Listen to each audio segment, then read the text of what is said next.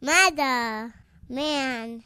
This is Mick coming down from down under. You listen to me on Murder Metal Mayhem. Spreading faster than a case of the clap in a trailer court. Able to shatter eardrums within a 666-mile radius. A podcast more brutal than all the rest. It's Murder Metal Mayhem!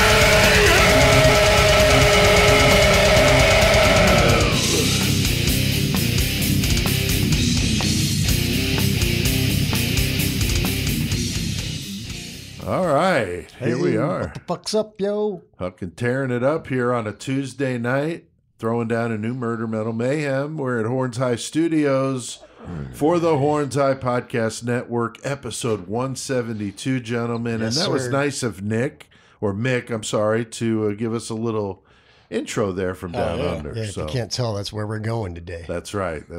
Now, I got Chris and Joey here with me. Everybody doing good? Oh, yeah, doing good, Spring is finally here, I think. Dude, I think it's fake. It's going to snow again. You think so? I hope not, man. It's in the 50s. It's nice. Sun has been out. Yeah, fuck been that nice. snow. Yeah, I'm over it, dude. Yeah, Fuck definitely that. over that shit. So it's I nice. just know how it is. For the time being, spring is in the air, so that's good. What shirts we got on there, Chris? Looks like you got a nice Disney shirt. Old school shit, dude. Dick Delicious and the Tasty Testicles. Nice. Dick D. Fuck yeah, man. Says Satan's favorite metal band is Dick Delicious and the Tasty Testicles. And I love the back. Fucking says, I was voted most likely to have sex with a goat while worshiping Satan on heroin.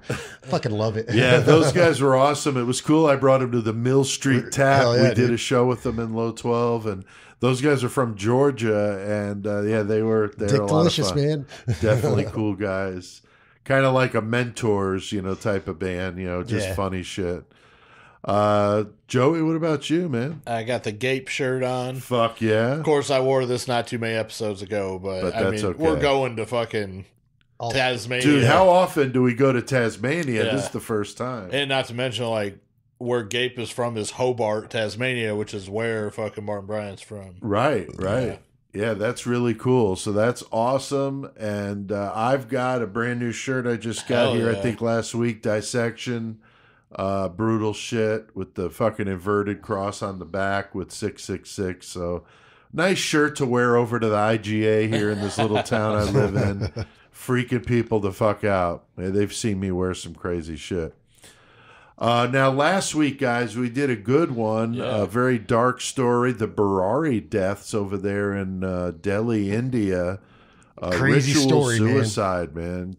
Really crazy story, Chris. 11 people from one family, all dead, hanging from the ceiling, really fucked up. And we got into all those details, so it was a very interesting discussion about blindly following a mentally disturbed man, kind of like a cult, in a way. Very cultish in my So, eyes. yeah, very cultish. Lots of references, of course, to Jim Jones and some of these other ones, David Koresh. But I had the horns, and I did the Danish thrash metal band Killing. Which was cool. And I had a little piece of that interview I did with their drummer, Jesper Skousen. And so that was fun. Jesper's an awesome dude. And then the full interview dropped. The full interview's been killing it, man. But that episode, we had a Mayhem story from me, the usual craziness. We just passed 1,000 listens to that in the first week, which we haven't done that in a while. So that's really cool. So thank you, those that have already heard it. And if you missed it, go check it out. Now, we also, as you just said, Joey, we released a bonus episode with the full interview with Jesper. It's like 50 minutes. Very cool. It was passing 600 listens when I checked it today. So that's really cool. Plus the video of the interview I did with him. 3 for Med. That's right. A three-peat there. Outperforming all the other interviews we've ever posted on our YouTube channel. So that's really cool. So thanks to all our new listeners, to some Danish listeners coming and checking it out. I saw Denmark hit the top 10 countries listening. Yeah, dude. Sweden. So we're getting some of those Scandinavian metal freaks to come over our way. So Come to our side. yes. So And the country that's always in there usually is fucking Australia. Australia's always. So and the that's UK. cool that we're going to return there again today. That's right. I was like going over there with our fucking stories. I know. It's just such a cool place. We've done a few of them. We got more coming up. David Burney will be another one we'll do next probably. Now tonight we've got one, as you said, Tasmania, Australia.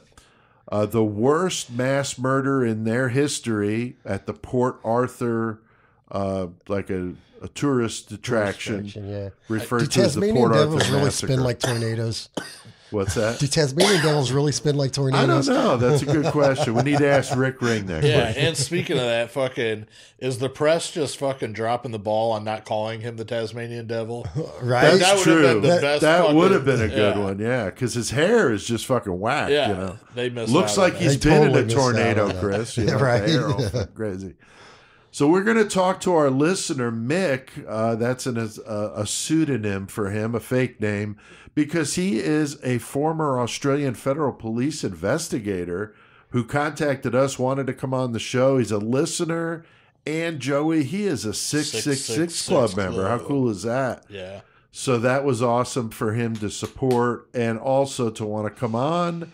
And so we're going to have a piece of that interview of him talking about Martin Bryant. So that'll be really cool. So it's going to be a good one tonight. Now, Chris, you got the horns tonight. You're going to be doing a band I don't know anything about. Fucking Alestorm. I mean, didn't really know a whole lot about him till I started checking into him, but I just like listening to him. So Yeah, that's cool. Hailstorm When you fucking- first said it, it sounded like you said hailstorm. It's like, wait a second, you're doing who? I always fucking Alestorm, man. I They're can't fucking- believe you Hailstorm. pick your one sober month in 30 Right? to do Hailstorm. That's a good one, Joey. I was wondering the same thing. Like, man, Chris is still drinking water. You're not pulling a Jim Leahy and drinking vodka. Nope. Wow, good Just for water, you, man. Chris. Fuck yeah. So yeah, always fun to learn about a band I don't know anything about. And I got a Lost Classic to share tonight, and we'll do that all in our metal segment. Now, I got to speak with Laura Kovacs, that's of course CK's wife, for the upcoming Tribute to CK episode that we're doing the last week of March, because that's CK's birthday is the 31st. So it's actually going to come out on his birthday, which is pretty that's awesome. badass. So it's going to be a special one. We're going to put most of that interview I did with her in there. We're going to talk. We talked about, how much the podcast meant to CK, how we prepared for the episodes, the monstrous music collection. Oh my God, dude. How many people it took and how many truckloads to get it out of there. It was unbelievable. We talked about all of it, how I tripped and fell into the albums. We went into that. So it was a lot of fun, but also, it was heartfelt, and I think you guys will really like it. Our 666 Club members have already heard it, and I heard from Rebecca, and she was really blown away by it. Hell yeah, that's Really, badass. really thought it was cool, and was cool to hear that side of it. Right. So that's awesome. All right, we got a killer cage match tonight. We have our listeners provide random numbers on our Facebook page because we come up with a list of killers and objects, and that's how we figure out Put who's 'em in the fighting. pit. So, Chris, who do we want to thank tonight? Tonight we got the one and only Gomo Wall Bacon. How's Hell it yeah. going? Trash dick. Trash Dick. Dick. We got Ray McFalls. How's it going, Ray? Hell yeah. And we got Nicole Graves Anderson. Thank you, Nicole. Fucking thank all Awesome. y'all, dude. Appreciate you. Yeah, I saw Rebecca came in after the 3, so an honorable mention Right. to Rebecca. But we got a good one tonight in the cage, fighting to the death. Joey, this is a very strange matchup tonight. This is a fucking greatest hits Right. all-star game, if you will, the serial Right. killer match. There you go. And as a matter of fact, we've got them facing off in our fucking studio right That's now. right, dude. We got fucking Ed Gein from fucking Plainfield, Wisconsin, and he's going to be going up against motherfucking Ted Bundy. Ted Bundy, yeah. Hell yeah, that necrophilic lawyer, man. Fucking right, dude. I'll have to whenever we fucking take a break, I'll fucking take a picture with both the fucking masks. Hell yeah. Face off. Face off. Yeah, man. that's a good idea, dude. That's a good idea. So they're going to have a couple of objects to fight with and a variable to add to the intensity. So it should be a good one tonight. And we'll do that in Mayhem like always. So you got to stick around for that. All right, we have a new sponsor this month. We've talked about her before, but our friend and diehard listener Rebecca Boomsock, she used to do asphalt track racing, and her dad was the crew chief for NASCAR legend Dick Trickle, which is fucking Hell cool. yeah. Best name ever. Hell yeah. And she's worked with several of the local drivers in and around Wisconsin, so that's really cool. So thank you, Rebecca, for sponsoring us. And if you check the episode description, there's a link to the Dick Trickle Memorial Foundation that does events for, memory of Dick Trickle. So that's really cool. And so that's in the episode description. Thank you to all of you motherfuckers that listen to Murder Metal Mayhem. We keep seeing the numbers rolling in this week. Guys, we almost hit 3,000 again. Yeah. 2,970 total listens. So thanks to all you guys that are doing that. We appreciate it. Well, Chris, Joey, we got a lot on our plate tonight. Going to be taking a trip down under a long plane ride. We were just in fucking India last week, so we're going to be tired, jet lagged, going to Tasmania. This is a fucking Murder Metal Mayhem world tour. That's right. And hopefully, guys, we avoid some gunfire and can put a few shrimps on the barbie in the meantime. Let's get our mass murder on. Mate. Yeah. Mate.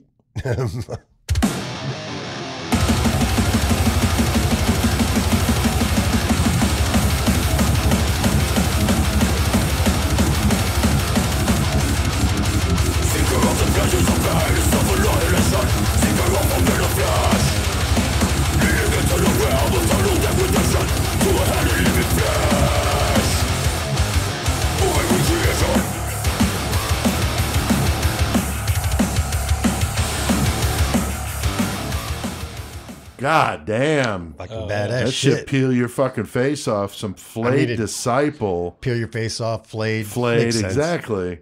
I Am Leviathan was the song. I mean, holy shit. I got this email from this company, Imperative PR.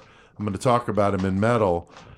But they sent me this promo of this EP coming out, and I was like, holy fuck. I mean, that's the first song on the EP, and it's just slamming.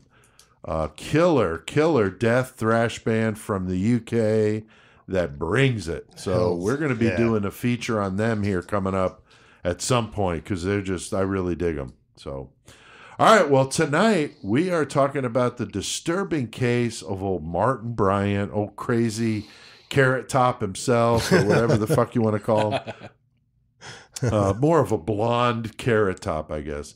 The brutal mass murder at Port Arthur in Tasmania, Australia, the worst mass murder in Australian history. From 1996, he killed 35, injured 23. And as I mentioned, I got part of that interview I did with Mick, a former Australian federal police investigator, where he talks to me about Martin Bryant. So we'll give that to you. Mick is so fucking cool. We'll dig into the details for this great case. As Joey mentioned, we got a lot of Australian listeners, so shout out to you guys. I know you guys dug it when we did Snowtown. You liked it when we did Belanglo State Forest and old Ivan Milat. Ivan Milat and his crazy ass fucking nephew. Catherine So we're going to Knight. get crazy tonight with some Martin Bryant. Chris, what did you know about this incident before we decided to do it?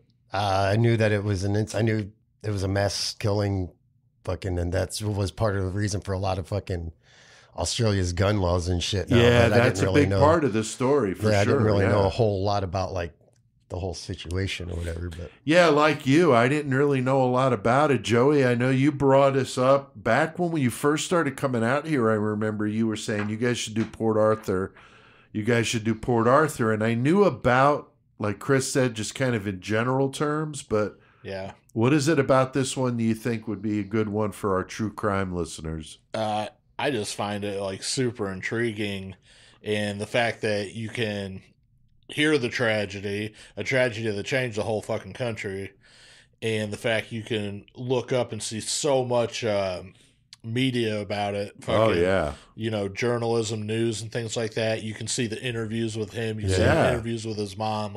There's a lot to look at into this, but somewhere like Australia at that time, motherfuckers would get eaten by crocodiles and kicked by a kangaroo, but mass shooting like that wasn't really their forte, I'd say. No, not at all. So when that happened, it was really eye-opening for them over there. Oh yeah. So Martin Bryant was born in my birth year, 1967, in Hobart, Tasmania, as Joey pointed out. Now, for those of you that don't know, a little history lesson here. Tasmania is an island state of Australia. It's like Hawaii is the United States. Exactly, Chris. It's about 150 miles south of the mainland. So it is a part of Australia, but it's on its own, as Chris pointed out, kind of like Hawaii is to us. He was born to Maurice and Carlene Bryant. He was the first child and very difficult at an early age, not wanting any affection. They would keep him on a leash. Did you guys see that shit, dude? Yeah, to avoid him from running off, and people would complain to the police that they had their kid on a dog leash. That is kind of fucked up. And they're just like, well, at least we know he's safe right now. Right. I mean, you see people with those, in essence, dog leashes. I mean, it's the same fucking thing. It is. Right. It's just, it was a dog leash. That was the problem. Right. But it's the same fucking thing, yeah, it's the same goddamn thing, yeah. So like Chris said, I mean, at least he's not running off, because he was running off. Yeah. I mean, they couldn't keep him down. So he's causing all sorts of havoc. He's got a younger sister, known to break his toys, and psychologists would say he's going to have problems holding down a job, living any sort of normal life. He's fucked in the head. He's fucked. Yeah, as Mick would say, he's just fucked, right? Yeah. Or Mick says, we say. He would be difficult to socialize with others, so that's not going to help. We talk about these killers all the time with difficulty, getting along with others, being ostracized, being picked on. I mean, this is all the ingredients for fucking psychopath retaliation craziness. Before his trial, he would, though, be formally diagnosed with Asperger's, which is a form of autism. My daughter, who's got a master's in this stuff, says he's on the autism spectrum, is how you would define Asperger's. So goes right over my head. I'm just on a the dumbass. spectrum sometimes. He was also diagnosed with having ADD, ADHD, and conduct disorder, is what they call it. You got to love the conduct disorder. I know. Especially it's just kids. being a pain in the ass. Being a pain Constantly. in the ass. So like many we've talked about, he's got that loner thing going on, ridiculed by others, of course, because of the way he acts. He would jump on people's backs and fuck with them all the time, and just very, very odd. And we've seen this with, the likes of Ed Gein, Dahmer, Gacy, these loners that don't get along with others very well, and they get picked on, some more than others. But Chris, Martin Bryant, definitely a difficult child, and so can't be easy to deal with him around the house. I mean, I can't imagine, like you said, when he was chained to the porch, he was only 2 years old, just taking off, and they'd find him out in the middle of the field and shit, sitting there playing by himself. Right. He's 2 years old. And then as he got older, in older toddler ages, he was just going all over the place and they could never find him. So I couldn't even imagine trying to raise a kid like that. Right. I'd put him in a fucking goddamn dog kennel. Fuck the leash. Right. Or he could have got in a tangle with a fucking Tasmanian devil. That's what I'm saying. Fucking kangaroo, some crazy shit. Everything down there can fucking kill you. Pretty much, yeah. Right. Now, Joey, a 6-year-old Martin, is terrorizing and bullying now. So he's turning the tables, and he's also torturing animals, which is never a good thing.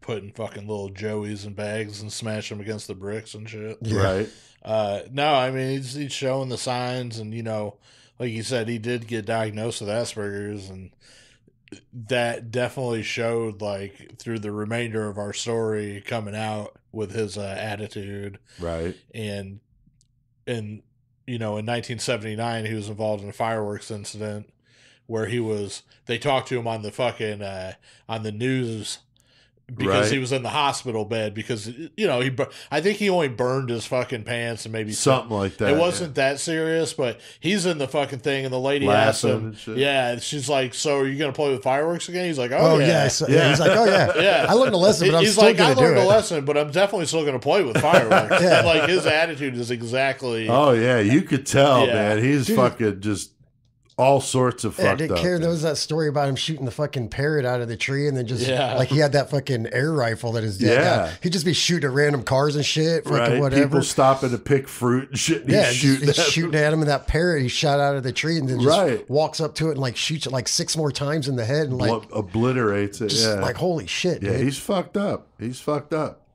So he gets thrown out of school for picking on other kids in 1977, and then the following year. Seemed to be a little bit of improvement with him. He continues, though, to pick on the younger kids, is eventually put into special education when he gets to high school in 1980. Once there, his grades start to slip. He's acting out in class even worse. Things are completely deteriorating in every way. Was at this time his dad buys him, as you point out, Chris, the old air rifle. So probably not the best choice with this. Not with everything he was doing with that shit. I mean, he wasn't shooting cans. He was like literally shooting at people and animals and fucking all kinds of shit. Yeah, shoot your eye out, kid. Yeah, his dad would later regret it, said it was a terrible decision. I would agree with that. The cops would show up, and he's fucking shooting people and birds and things he shouldn't be. So he is just being a pain in the ass, number one. Told you we can't control him. Yeah, so you buy him a fucking gun? Yeah, exactly. Let's let him learn his marksmanship at a young age. His parents take him, though, to various doctors, including psychologists, who find his IQ is extremely low at 66. That's a pretty brutal number, though, Joe, But I think anything below 80 is like mentally challenged, so definitely below that. He's got a legitimate learning disability at this point, not functioning at his age level. He's incredibly difficult to be around, as we've said. I can only imagine, dude. Yeah, and one doctor said, quote, he cannot read or write, does a bit of gardening, and watches TV. That was his assessment. The way it seems like with him is not like he probably could have learned to do that shit. He didn't want to, so he wasn't going to. Yeah, he didn't fucking. He's just like, fuck that. I don't care. Yeah, I think you're right. The effects of the Asperger's just defiant. So crazy. Yeah, so he leaves high school in 1983. Yeah, he's 15, not even 16 yet. Right. Fucking like, fuck this shit. I don't care anymore. Exactly. He definitely ain't learning shit. Right. No. Now, Chris, remember when we did the old feather thief case? He used that Asperger's syndrome to get himself found not guilty, but old Martin doesn't have the same luck here. Not with the fucking shit he did. I mean, stealing some feathers and fucking the massacre fucking he That's laid down. A good point. There's a huge fucking difference, man. Yeah, right? That's a good point. That's a good point. Now, Joey, things do change in Martin's life when he turns 18 in 1987, starts cutting lawns for some extra money, and he meets himself a woman. What's the deal with this? Yeah, Helen Harvey. The thing with Helen Harvey is she's 54. Right. He's 18. But she won like a huge lottery, so she had fucking money. And like millions. And she she didn't win the lottery. Her family ran the fucking lottery. That's what it was. Owned the lottery company or some shit like that. Something like that. She's like an heiress of the lottery fucking business. Of the lottery itself. Yeah. Right. Yeah, that's something what it like was. That, yeah. But yeah, so she has like all this fucking money at her disposal, and she takes a whatever kind of liking, to Martin. And if you listen to his mom tell it, or like some of the other interviews, like there was nothing between them. Right. That's what the mom relationship wise. They just had a really good friendship, which, okay, so that might be the thing. But anyway, upon meeting her and becoming friends with her, he sees basically what he wants. He wants he wants money. Right. Yeah. And he sees that she has it like that. She likes spending it with him. Yeah, man. and he could that's his foot in the door. It was easy for him. Oh, yeah. Oh, yeah. And he liked the company, I'm sure. They just had this strange relationship. She was also known to be very stinky and wear dirty clothes. All kept the the time. fucking house. It was like a mansion. Yeah. It was a total pigsty. The kitchen was completely overrun with mold. I mean, it was really bad. Can you imagine mansion hoarders? Like, that would be so God. much shit. They fucking Yeah, they too fucking much. had like fucking. She had like 20 dogs and like 40 fucking cats or some shit Right. in that motherfucker, dude. Exactly. God That's damn, nasty. dude. And she's Yeah. not even fucking really technically supposed to have the animals. Right. Or like, I guess she could Well, have here at first, the when he house gets pets, yeah. there, this is like a Harold and Maude, if you've ever seen that movie. Kind of reminds me of that. Young guy, older lady, or very older lady. Like you said, Chris, 14 dogs, 40 cats. I could smell the fucking cat piss from all the way God over here. damn it, dude. That is so fucking disgusting. I'm not a fan of cats, but when you have a bunch of them, it's almost impossible to keep that smell completely out. For real. And not only Unless are you're there- like crazy diligent about cleaning up after them. And not only is the ammonia smell of the cat piss, there's also the 79-year-old fucking hag living there. Yeah, Yes, dude. yeah. Her mom is living there. I'm sure Old she don't smell Hilza, too good either. Hilza No. living there. Neighbors are reporting them to the health authorities because of all these problems and adding to the stench. And I'm wondering if this later, when we do the killer cage match, I'm going to say that this was the the pus? ammunition for the Yeah, gun. yeah, okay? right, right. Both of these women, the 54-year-old her Helen mom. and her mom, as Joey said, 79, Hilza, both had infected leg ulcers, which sounds disgusting. Yeah, gross. Needs to be with Sugar Babe doing her feet. Oh, yeah. But Hilza also has an undiagnosed broken hip. I They mean, said it was holy like 2 fuck. years she's had been Right? like that, dude. How the I mean, she fuck? wasn't even leaving the bed, though, right? Right. I mean, I That's can't true. imagine. She So was she's just like, shitting fuck and it. pissing where she sat. Yeah. Yeah, that's nasty. They both found Helen and her mother in desperate need to get to a hospital, so they did. Okay, and then they fucking take her to the hospital, And she dies and she dies. in the nursing home. Like, maybe you should have left her home. She would have Right? lived another 10 years. Right. You all fucking tried to do something. Exactly. I don't know. Took her out of her bed toilet, you know. and- but yeah, Hilza, the 79-year-old mom, she dies a few weeks later in a nursing home. Helen, though, gets an order to clean her fucking place killed up her. because it's fucking disgusting.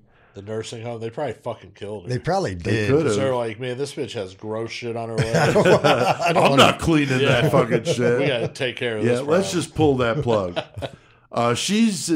Helen is admitted to the hospital for several weeks because she's all fucked up. But they have to clean the place up. Now, I thought this was amazing. Martin's dad, Yeah, like, Martin and his dad spearheads fucking- this whole thing. Like, Oh, I yeah. wouldn't have fucking done that. He hooks up his son. I guess.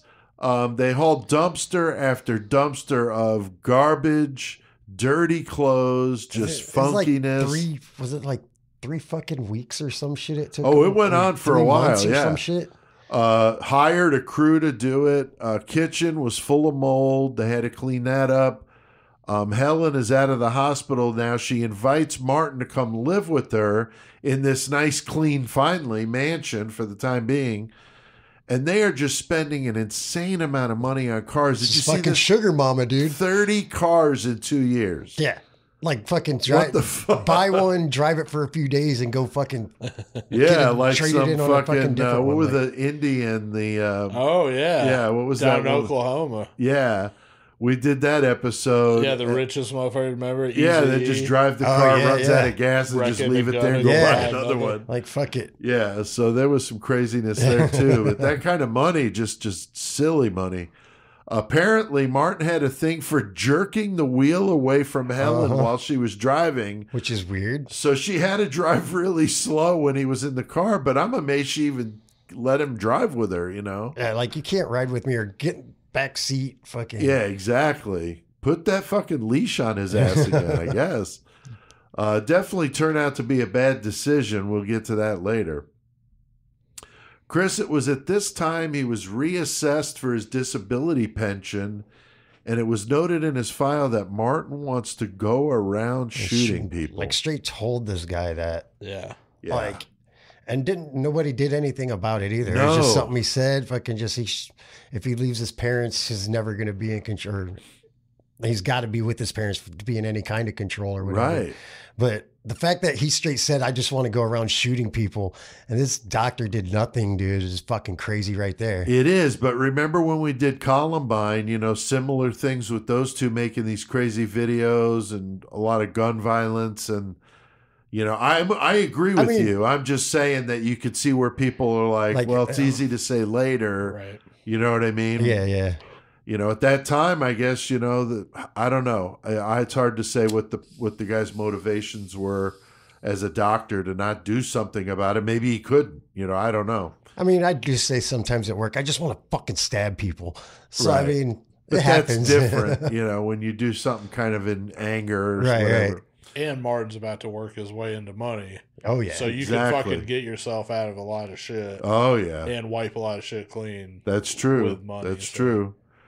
Joey, 1991, Helen buys a farm. What's the deal with Big this? ass 72-acre farm because they've got all the fucking 100,000 cats and dogs or whatever. Yeah, because they won't let them put more Well, animals you in can't the have mansion. other animals, right? Especially they want some ponies and fucking potbelly pigs and shit. Yep. And so fucking she buys this fucking farm in the town of Copping, and they start fucking accumulating the animals there again. I don't know. Fucking crazy people in town, like, say they also have multiple animals with them, like miniature ponies and shit, fucking just sitting in the car while they're shopping and shit. That's just fucking crazy. They were also fucking saying, because, he fucking started with the air rifles and fucking all these tourists that come by there because it's a fucking, like, well-known fucking farm or whatever. Right.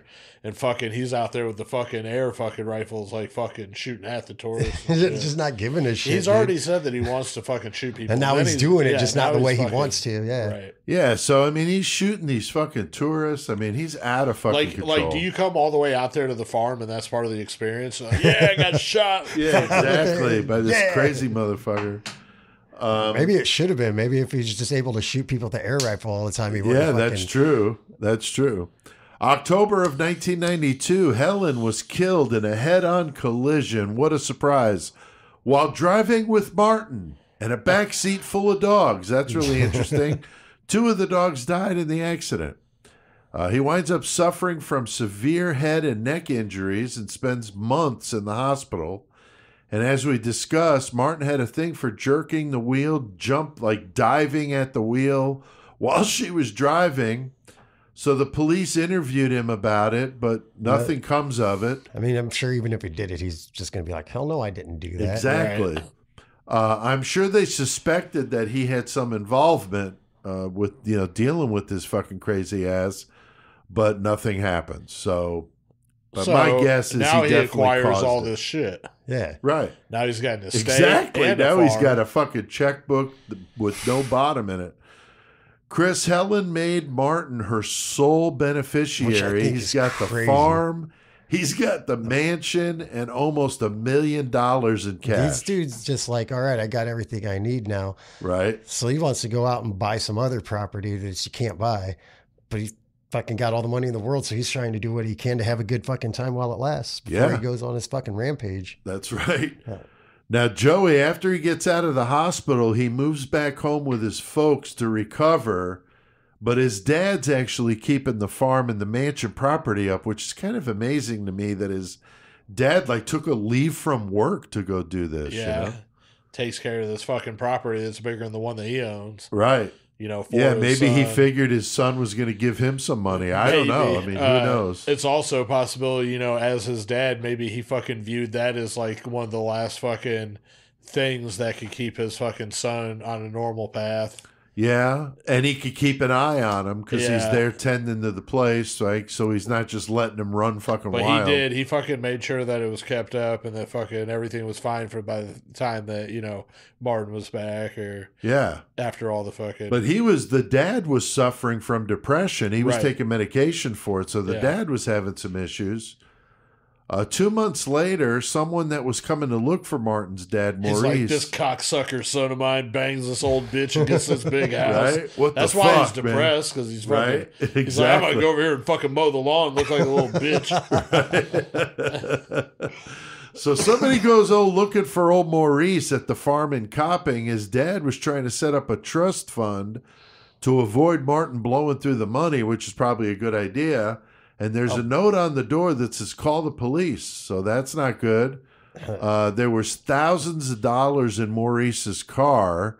The police searched the property and found his body floating in a dam with a diving weight belt around his neck. So, Chris, seems pretty suspicious. fucked It up. was ruled as a fucking accidental drowning, though. So, Right. And then even when they pulled his dad's body out of the fucking Yeah, what was his he just reaction? kind of fucking just like shrugs and laughs about it and walks away like Yeah. don't even fucking care. Like, yep, that's him. Fuck Yeah. it. Don't care. Cops are just like, what the fuck, man? This is your dad.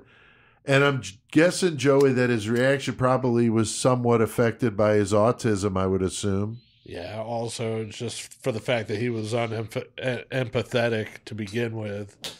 Right. I don't think Which is he's- a big psychopath thing. Yeah, right? he didn't see tragedy or fucking worry about death in the way that a lot of people in his age group, I would say. Right.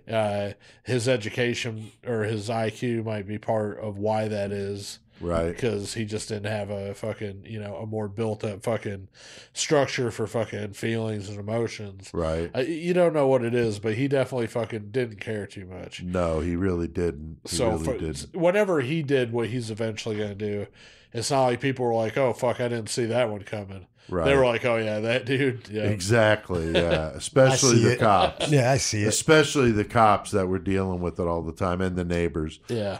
So Martin winds up even richer now because his dad left him some money. He set it up this way so that he knew Martin was going to need money to tend to his medical needs. Basically set him up that way he's good for life and everything. Yeah, so he is like completely hooked the fuck up. But just what he needs, a bunch of money. Thank God there wasn't Amazon back then because this fool would have been just ordering fucking shit every 5 minutes.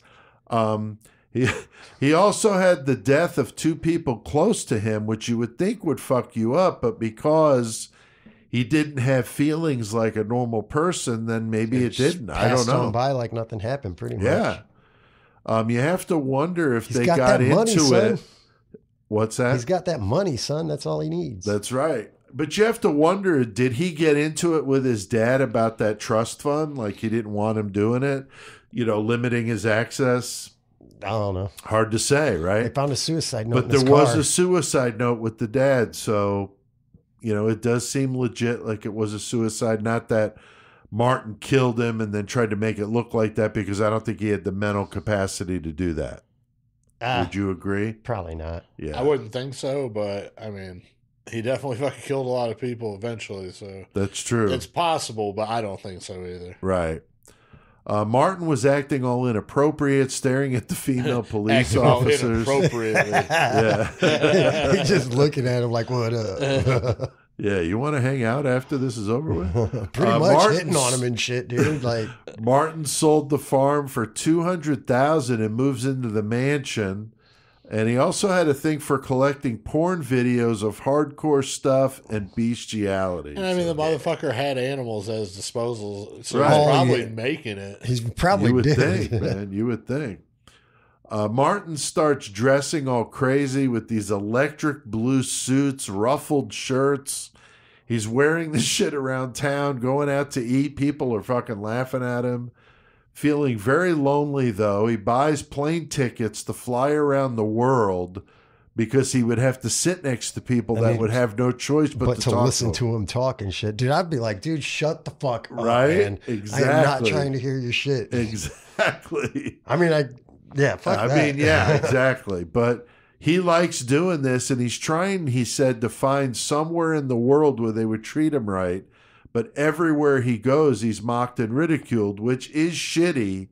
But at the same time, like, what the fuck are these people supposed to do when somebody's acting like this dude was? You Right. know? And I mean, obviously, he's not gotten the help that he needs for it anyway. And Right. I don't think he thinks He needs to be in help. a hospital, is Right. where he needs to be, not out running around.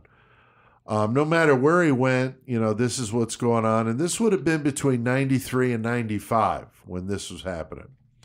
So, Chris, all this is leading up to what Martin Bryant is known for. He feels the whole world is against him, and he's got a shitload of money to buy what, Chris? Popcorn, or what's he buying? All the pops. Yeah, I mean, fuck, he's buying guns, man. Like, I think it was an AR-15, AR-10, and a 12 gauge. And fucking, he even went to go get a fucking goddamn bag to put it all in. Took a tape measure, measured how long the bag was. Made sure like, the guns make sure would what guns fit. would fit in his bag. I mean, that's a little bit of thinking ahead there. That's some thoughts That's about true. it. That's like, a good point. If you That's think a good if point. he's thinking about like taking a tape measure and shit, fucking Right. He thought about it, but he's about to go fucking crazy though, like crazier. Exactly. And you know, at this time, as we pointed out, the gun situation in Australia much different than it is today, Right. because of this. Yeah, this because is a huge reason. So Joey, he starts consuming alcohol, so that's never a good thing. He's already depressed, so that's not going to make it any better. No, and he's got money and a fucking, involvement with weapons now, Right. to go with it. Right. So, I mean, was he suicidal? Was he not? I think he wanted to get famous off the fucking killings. Right. Later you have to on, wonder, was it like a death by cop type thing? Like he knew eventually they were going to shoot him? That's the only part about this whole fucking case that I don't really get, because you would think after killing all those people, you would go down and either kill yourself, right, or let them kill you. Yeah, suicide by cop. Yeah, and he didn't. He fucking got apprehended, and I don't know, like, if he could ever take that one back, I'm sure he would, because he seems like he's miserable in fucking prison. Which, good. Oh, yeah. Like, he deserves to be miserable, but, that motherfucker, I think that as far as criminals go, to watch somebody pay a price, if you look at him, that's somebody you can see, if you see how his day ins and days out have been in that fucking prison, like, he's fucking doing time. Oh, yeah. Right. But He so really I don't is. know. So that's why it's hard for me to, like, did he go in with the intention of, oh yeah, I'm going to fucking kill myself, and he couldn't fucking do it? Right. Did he end up in a situation where, the time he was looking at the certain cop in the eye and he knew it was his time to give up, he just gave up? And, Right. Yeah, it's hard to say, man. It's the only part I don't really get. Yeah. Now, I read that his daily alcohol consumption was a half Yuck. bottle of Sambuca. Yeah. What the fuck is Sambuca? It's gross. Okay. Is it like licorice? Is it- Let me pull out my knowledge real quick to help with this, because gross. Sambuca's gross, but the only thing that I do know, and I know it because of my job, because we get licorice brought in. Do you drink it straight? And licorice, I mean, some people do, Yeah. but licorice is an Australian import. Basically, like, they love licorice over there, apparently. Oh, okay. So knowing that now, that makes sense to me why motherfuckers in Australia would be drinking Sambuca. Because Okay. if they love licorice, then... Right. Interesting. All But right. holy fuck, I drank some of that shit before, and I Oh, wanted to die. It's fucking gross. Yeah. It sounds gross. Do you like black licorice? No. Yeah, it's fucking awful. Oh, my God. Would you It's go? like liquid black licorice? Yeah. Would you go a double shot of fucking Sambuca or a double shot of Malort? Ooh, fuck. I've heard bad things about Malort. That's a Like, it tough one. fucked That's you a up tough pretty one, bad. bro. Yeah, both of them are like basically in the same category. Anyways, Damn. Also, so he's drinking a half bottle of Sambuca every day, a bottle of Bailey's Irish Cream, and he's also Wine. drinking wine and an assortment of sweet alcoholic like, drinks. how is your stomach even handling I don't that? even know, dude. I don't want makes me nothing to sick. do with any Oh, of that, dude. Like, it's so sweet, The dude. acid indigestion that I'm thinking Oh of just God, reading blood that. sugar's got to just be Dude, I like couldn't going even crazy. fucking imagine Chris, drinking I mean, that. is this nation worthy? No. No. No, I mean, he I'm wouldn't good, even. dude. There's No. no. Okay, I was mean, curious. Maybe if the sweet Justin might alcoholic, get down like that, right? Yeah. Maybe if the sweet alcoholic drink was a fucking big old fucking barrel of jungle juice, that's a little different. I did see in one documentary that Martin set his alarm for 6 a.m. that morning of the massacre, and he was never known to set an alarm. And I found this 'Cause he very didn't have to go oddly anywhere. similar, guys. We just did Howard Unruh, Right. who also set an alarm for 7 a.m. for his walk of death. We did that episode here just recently. Thought it was an odd coincidence. Didn't Klebold and Harris set alarms for the Columbine they did. shooting? I think they might have. I couldn't. I I can't thought remember that there was offhand, but something yeah. with the alarm, like it was an earlier alarm than they typically would. I'm not sure. It's maybe. I know we do so many of these cases, they all kind of blur, but I knew for sure it was Howard Unruh. And I smoke mad weed, so I Joey, he would later say that his plans at Port Arthur began weeks before he decided to start things off at that bed and breakfast near Port Arthur called Seascape. What was the deal with that, man? Well, and even to back it up just a tiny bit more, you were saying, his plans were starting weeks before that. Right. I believe it was within 2 weeks before this, there was a shooting in Scotland. Okay. I think Glasgow or something, where 16 people were killed there. And I feel like Martin Bryant feeling that and feeling a high from that Like fucking a whole copycat situation. type thing. Yeah, definitely fucking in my opinion, I think that was part of the push. Yeah. But anyway, so the Seascape, which was a bed and breakfast, like you said, this was a property that his dad wanted to purchase. Like he really wanted this thing. Right. But these people came in and they bought it. They were friends of his. They knew he was going to buy it, Right, and they came in and fucking bought lowball it or got first. it for him. And then fucking, Instead, yeah. so then they wouldn't sell it to him. They had another property they also wouldn't sell to him. Oh, wow. So to Martin Bryant, he's seeing that these fucking people are fucking his dad around. Right. And his dad's gone now, so and he's now like, his dad's gone, motherfucker, So the Seascape is definitely a focal point of the fucking massacre that he's going to go on. Right. And he's going to go there first off. Right. Because he's going to fucking drop off some shit for later on. Because he knows he's going to end up back there, so he's going to make sure he has ammunition by the time he gets back. He might have had a little bit more wherewithal than people are giving him credit, because he knows that that's going to be his last stand. That's what I'm saying. Where he's going to go. I think he just didn't want to fucking learn shit. I think you're right. I think Joe. he learned was the stubborn and tactical shit that he bullheaded, right? wanted to But as far as this shit, like he figured this shit out, and like he saw people that were pulling up to the Seascape whenever he first got there, and he's like saying hi to them, and he's like, "Oh, you guys should come back in a little while and get a cup of coffee." And it's just like, that's creepy as fuck. That is creepy as fuck. Telling them to come back because you know what you're going to do. Exactly. Yeah. Wow. So April 28th, 1996 is when this all goes down. It goes into the 29th, though, but it starts here April 28th. I mean, he almost blamed them for his father's I was going to say suicide. that, he blamed them for his father's depression because he was upset that he didn't get the property. Yeah. So there's a lot of, hatred there with him with these two. And so he goes in there, blows this old couple away. First the woman, I think, then the man, kills them both. Was there anyone else he killed inside there Not then? in there, just those two. I think it was just those two as well. Which their last names was Martin, which is funny. Oh, that's interesting. He stores a bunch of ammo there, planning to go back, of course, like I said, make his last stand. So now he heads to Port Arthur, which is a few miles away. It's a former prison that became a tourist destination, kind of like Alcatraz. Unfortunately, there was about 500 tourists there that day, so it was a busy day. This was about 45 minutes away from where Martin lived.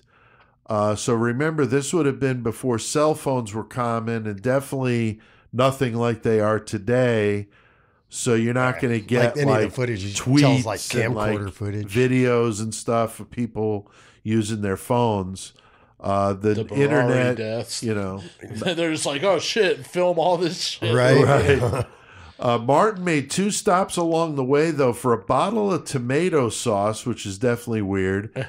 And I had read that he liked to go into stores and just buy random stuff so he could talk to the cashier. That's fucking weird as fuck, dude. Really weird. I mean, such a lonely guy. It's sad. I mean, that he's got to go in on the way to his fucking massacre.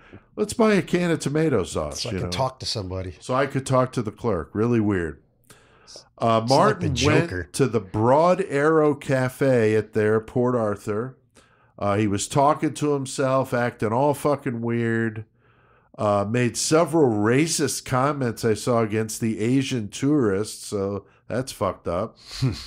He had a large duffel bag, as Chris pointed out, filled with guns and ammo. But that's the thing, is he was kind of slick because he pulls in, he's got his surfboard on top of his fucking car. He tells everybody he's going Really surfing conspicuous. and shit. So he's looking just, and the way he looked, like I with guess, his hair and all that, dude, like, yeah. that's a surfer dude right there. Right. And he pulls up, he's That's a got a good surfboard, and then the bag, you know, It's surf gear. while Like- it's also fucking the right size for everything, it's a fucking Prince tennis bag. Okay. So it's like super inconspicuous at a fucking, you know, a resort. Area. Right. Yeah. I'm sure there was probably tennis courts or something there. I'm sure. So you're That's a not good even point. thinking, like, if somebody walks up with just a straight up duffel bag, then you might be a little bit like, what the fuck? Right.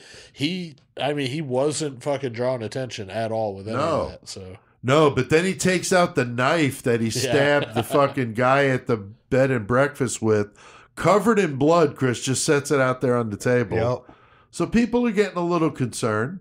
Then he sets up a video camera on a table in the cafeteria, but I didn't see. I wonder if you guys knew. Did any of that? Did he record any of that? I've never heard of anything. I've never heard leaked of or any seen of or it. nothing like I that. had neither, and I was trying to find it. Did he use the camera? I mean, he set it up. I mean, all he would have had to do was hit record, but apparently no, because I haven't heard either of any kind of footage or, you know, anything like Or that. unless it Right. was just buried evidence. That would have been fucked up to see for sure. They're just like, we never. We don't did need to this. show Yeah, this to let's anyone throw this ever. in the fucking incinerator. Yeah.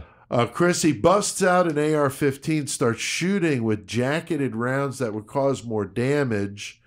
Yeah. Absolute fucking chaos, dude. He just goes off, and it's in a small room. Like 15 seconds, he gets like 17 people and shit. Like, Right. like kills 17.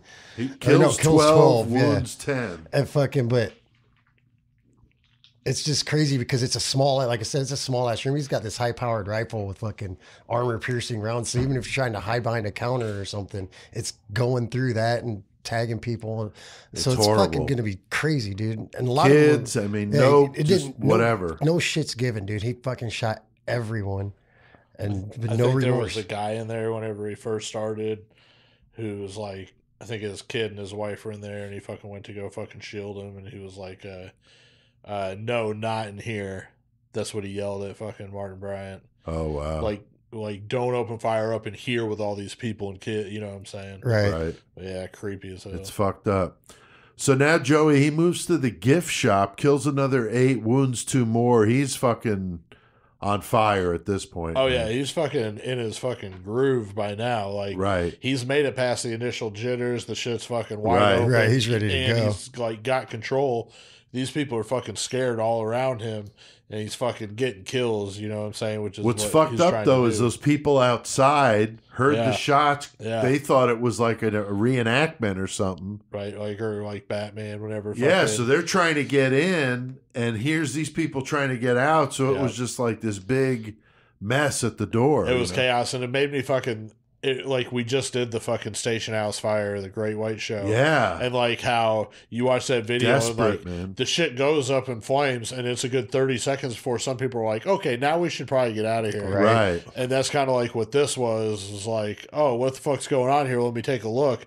It's like, man, every second you have to get further away from his range of bullets, Right. that's important right now. Oh, yeah. And you're just like holding up fucking other people and fucking putting yourself in the fucking situation. Yeah. Fucking crazy. But you can't ever determine how a single person is going to act in any certain situation, Right. what their fucking comprehending is going on or anything like that. So Right. When I was in the Army in basic, you know, when they started getting up to like live fire, shooting tracer rounds over our heads and shit, they try to get you scared. Right. They try to get you used to chaos. Right. Like shit Yeah, for blowing up around you, and just you got to keep, you know, low crawling across this sand field, and they're blowing shit up around you. They're shooting tracer rounds up about 8 feet high. So they're not that. I mean, it feels like they're right at your head. Oh, but yeah, they're they're up. significantly over it. But still. pretty fucked up, man. Yeah, they did that to us all night one night, you know, and they would shine the light down the groove that your helmet would make in the sand. When you got to the other side, they would shine the light down there, and if there was any break in that groove, that meant you picked your head up and you had to do it again. Damn. You had to keep doing it till you didn't move your head. Damn. It was fucked up. And of course, everybody's fucking up, so that's all part of the fun. Yeah, you know? yeah. But it teaches you to not be affected. But the average person not going to be trained like that would be freaking the fuck out. Okay. He moves outside. He kills 4 more, wounds another 6 with a .308 rifle. One woman was shot in the leg, and I saw bone fragments from her leg injured a man close by. Fucked up. That's brutal as shit, dude. Exactly. Leg shrapnel gets you That's injured. like a Cannibal Corpse song there. I mean, God you know, damn. really. Now Martin's going for the tour buses, starts shooting people with armor-piercing fucking rounds in the tour bus. People are freaking the fuck out. They're calling the cops, who are about 15 miles away. And he gets in this old yellow fucking Volvo with the surfboard on tied top to the still. roof. This will be for the next serial car rental commercial. Exactly. Yeah, that would be a good one. Yeah, we could do one down under. Yeah. Maybe Malot's fucking pickup truck. Yeah. You know, Catherine Knight's grocer getter. there you go. There you go. And old Martin Bryant's yellow Volvo with the fucking surfboard tied to it. He drives a few hundred yards from the parking lot. He finds this woman walking. She used to, she was a guide there at Port Arthur. She had her 2 little girls with her. This like is fucking little. the worst shit ever, dude. It is fucked up. He makes her and the one girl get on their knees. He kills them execution style. Then the 3-year-old runs away behind a tree. He goes up and shoots this fucking 3-year-old in the neck down, and fucking kills her. That is fucked. I mean, that is beyond fucked up. And didn't care. No. And when they first saw him, they didn't realize that he was the shooter or anything like that. She thought they were there for help. Yeah, so like she ran to him basically. Yeah. Thinking he was there to help. Yeah. Right. There is a lot of confusion now. Cars are trying to turn around, I can imagine. Martin steals now a BMW. This is like a video game now. Yeah, it's like fucking upgrade GTA. The car. Let me get it. It's like GTA, dude. Yeah, right. Steals a BMW after killing everyone inside. He drives off with some of his weapons and ammo. Stops a couple in a Toyota at a gas station. Orders the guy into the trunk of the BMW, but then shoots the woman. Yeah, She was driving, shoots her. Now he's got pears in the boot. In the Right, boot, yeah. in the boot. Shooting at random cars down the highway as he's driving. He's just cruising down, just blasting off shots at cars while. What the fuck, man? I mean, we thought OJ was bad. This is beyond that, man. This is fucking insane. Taking that dude hostage was completely pointless. No, yeah, 100%. It was just like, you know what? I want to get a hostage. Like, fuck yeah. I was wondering I'm about already that. doing all this what was the crazy point? shit. Fucking let me try this. Yeah, what was the point in that? I was wondering about that. Yeah, I don't think he was. I think it was just in the moment, you know. He ends up at the bread and. Well, I was going to say, yeah, he doesn't use them to negotiate later on. At all. Right. So. No. He ends up back at the bed and breakfast where he started, and he had all that ammo and shit there. So now he's preparing to fucking, make his stand there. He lights the BMW on fire. Like, fuck this thing. Fuck this. Goes in the house with the hostage from the trunk. So at least he doesn't leave the guy in the trunk burning alive, but he barricades himself up inside. Yeah. And at the hospital in the area, the victims are now pouring in. So they're all getting to the hospital. And it's like hospitals overcome like, wow, this really is happening. Holy shit. Right. So, Chris, the cops now show up at the bed and breakfast, and they attempt to get him to surrender. What the fuck happens, man? For some reason, he starts calling himself Jamie. Like, yeah, no, this isn't fucking Martin. This is Jamie. Fucking. Yeah, that was weird because he said he wanted the notoriety. Yeah, so why would he use a fake name? Which is, I don't know. But well, and forever in his interrogations, he fucking would never say he did the shit. No, either. never once. Even though he was like, "Yeah, it's me," but I'm never going to admit that I did it. It's like, wait, you just kind of admitted that now. Yeah, really, really weird. But he refuses to come out, though. He pretty much had the fucking cops, like, they were down in a ditch, basically, like, with a straight-up shootout with the cops. Like, had the cops pinned down by himself, dude. They were there all fucking night, and then I can't remember how they got fucking... Oh, yeah, he fucking lit the house on fire. Yeah. Yeah. Yeah, so the next... So he's there all night. But he shot and killed that Pears dude, though. Yeah, he got the hostage. He had killed him. Yeah, that was sad. He kills that hostage right away. 18-hour stand. I think he's treated for these these burns to his ass and his back from He was being on in the fire when he came out of the house, dude. So he lights the house on fire, and he's fucking caught in the fire. So his ass and his back are on fire. They fucking treat him for his wounds and send his ass to the hospital where the victims are. The same hospital where the victims are. Yeah, which is exactly what happened with Howard Unruh, right? Yeah. So that's another weird coincidence with these two. Now, Joey, one of the things that I talked with Mick about was how the police reacted. And I know when we did Columbine, this was a big thing. Yeah, I mean, things changed after this, as they also changed after Columbine. But it was like at this time, the police force assessed that there was an issue going on in a certain area, and they would just try to cordon off that area and keep it defensive, so basically it wouldn't spread out. Right. Where now it seems like, well, every fucking second counts for some of the people that may be in there, some of the hostages. Right. So now it's more of a fucking, an advancement fucking right away where they try to infiltrate and get to the problem and shut it down. Right. But yeah, at this time, though, it was a little bit slower. At the time, they probably didn't realize that everything was as serious as what it was. And then they get there and they're like, oh, fuck. And then they're fucking confused because they're not used to dealing with shit like that. So it's kind of a fucking madhouse. Dude's still shooting people. I mean, yeah, it was probably a fucking tough time for them. And they took a lot of fucking shit for it. They did. But like Mick said, that's how they dealt with active shooters back then. They surrounded the place and just waited out. And that was the biggest one. Vince Lee would be another example. Exactly. Right? So after this, I mean, they didn't have this before this. So yeah, in hindsight, it's always easier to say. Right. Did they do something after this to learn from it and try to? I'm sure. Now they have. Sure. Yeah, exactly. So yeah. So let's listen to a piece of the interview that I did with Mick, the former Australian Federal Police investigator. As we mentioned, he's a listener and he's a 666 Club member. So he is a cool motherfucker. Pimp. So let's check it out. Of course, on the famous Australian case. Wanted to see your thoughts on the Port Arthur, Tasmania massacre. Just absolutely horrible incident.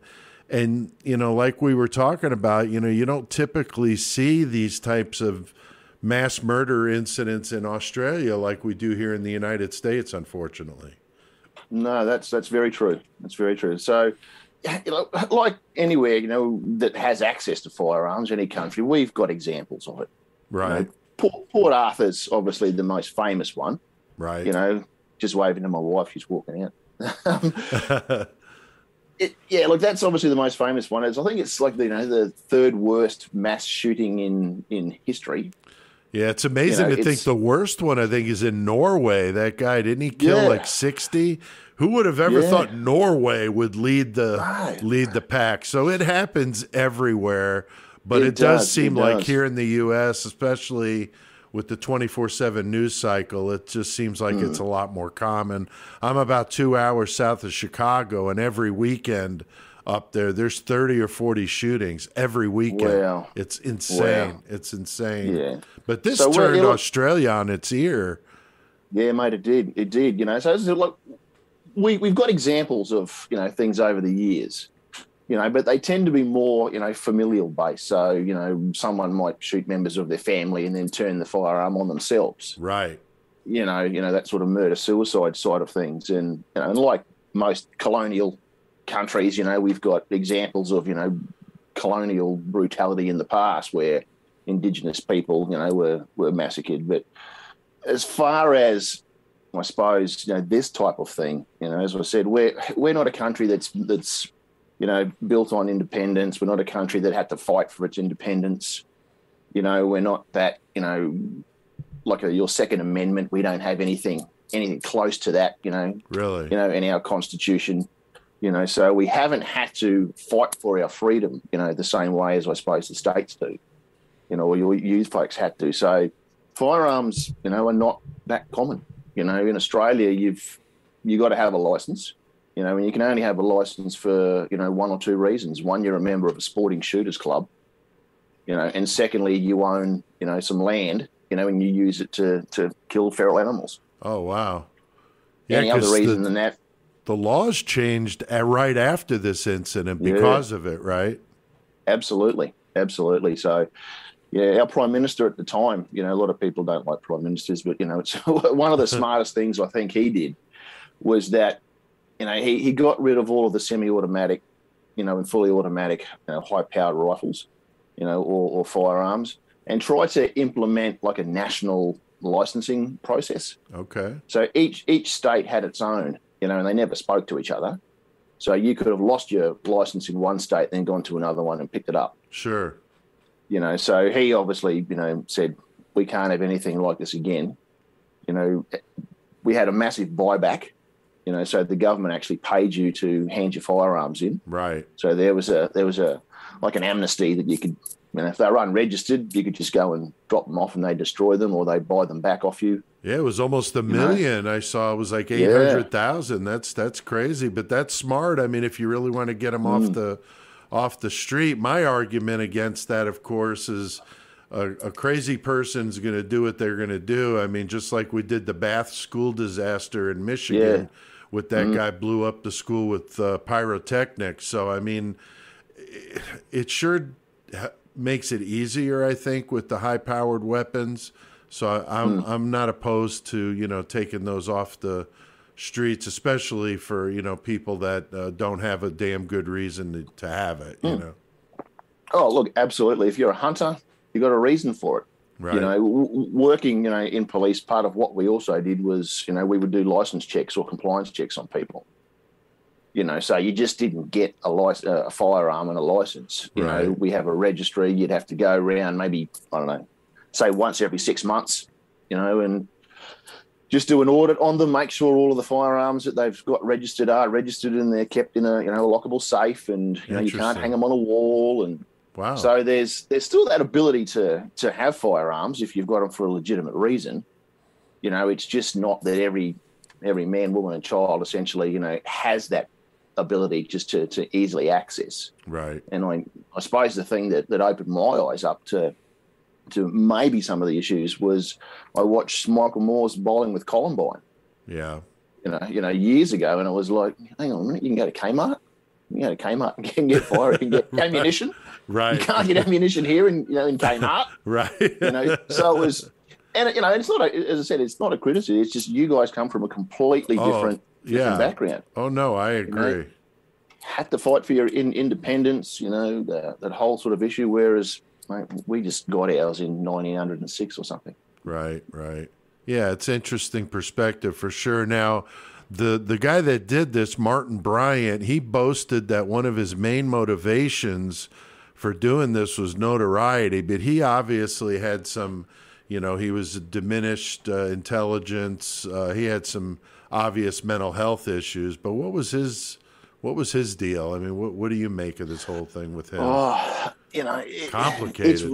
Mate, unbelievably, because he hasn't really done a lot of interviews with people. Right. You can see, some of the police interviews on the internet, and some of the documentaries. Right. But there hasn't really been, like you've had with other people, someone sit down with him and say, mate, tell us what was going through your head. Right. His mom said he won't even talk about it because she's the only one that visits him.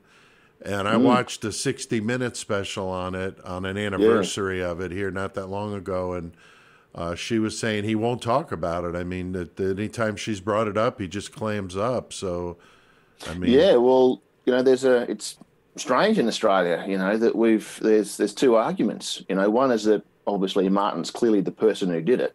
Right. But secondly, there's a bit of a conspiracy theory that it wasn't Martin at all. I did see that. There was how many witnesses?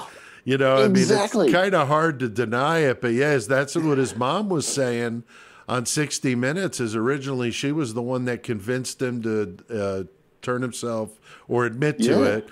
and now later recants that, says she doesn't think he was even there. And I'm like, what do you mean he wasn't there? Like, you had all sorts of witnesses. Wasn't there like video of him there too, I thought? Video, and, you know, during the interviews that he did with police, like, you know, he's drawing maps of, right, you know, the rowdy diner. Yeah, the diner and who he shot first, unfortunately. So, like, there's still, you know, people who believe that, you know, Martin didn't do it. Yeah, some sort of police. I saw that with the police cover-up. My wife and I were looking at it and go, wow, it's not just here in the United States that they make these outlandish fucking statements about the police. I mean, I'm not saying the police are without fault, but I mean, come on. You guys do a tough job.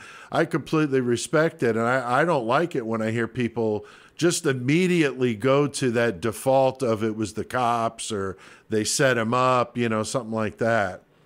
Oh, look, you know, and it all came out of, you know, a single, I think, throwaway comment by a politician a couple of years earlier, you know, because there was a discussion around, you know, gun control and better licensing. And some politician somewhere had made this throwaway comment like, oh, the only way that could ever happen is if there was a massacre report after. Yeah, that was cool for Mick to talk to me about the case and learned a little bit about it. And cool guy. And we'll have more of that interview when we do an episode on David Burney, which will be coming up here in the near future, I'm sure. And I asked him about that case. I asked him about some other stuff. So it's a good interview. Our 666 Club members, of course, have already heard it. So you guys, that's one of the benefits of being in that 666 Club, Joey, you know? Yeah. All that bonus shit like that. Necessary. Martin talked freely with the cops, as Mick was pointing out, told them, you know, where he did, what he did, the order of operations here. There's videos of those interrogations if you want to watch them on YouTube, but it's kind of... He's just sitting there smiling, laughing, having a good old time. It's like showing him how he held the gun like by his hip. But he didn't do it. But he didn't do it. Right. The best part's when they pull the gun over there and he's like, can I hold it? And he reaches out and they're like, right. So he's loving the attention. So. It's just such a fucked up story. He told his lawyers that he wished he could have killed more. That's good to know. Witnesses would say he was laughing maniacally while he was shooting people. That's just fucked. Wow. Chris, originally Bryant was pleading not guilty, but then changes his plea to guilty. What kind of time did he wind up getting? He got charged like with fucking like 75 different fucking crimes, dude. Yeah. Like, that's a lot. Like the murder charges, the attempted murder charges, fucking right, kidnapping, setting the house on fire. Just so many fucking They're like, no, you're getting everything. Jaywalking. Dude. Yeah, right. Like every little thing.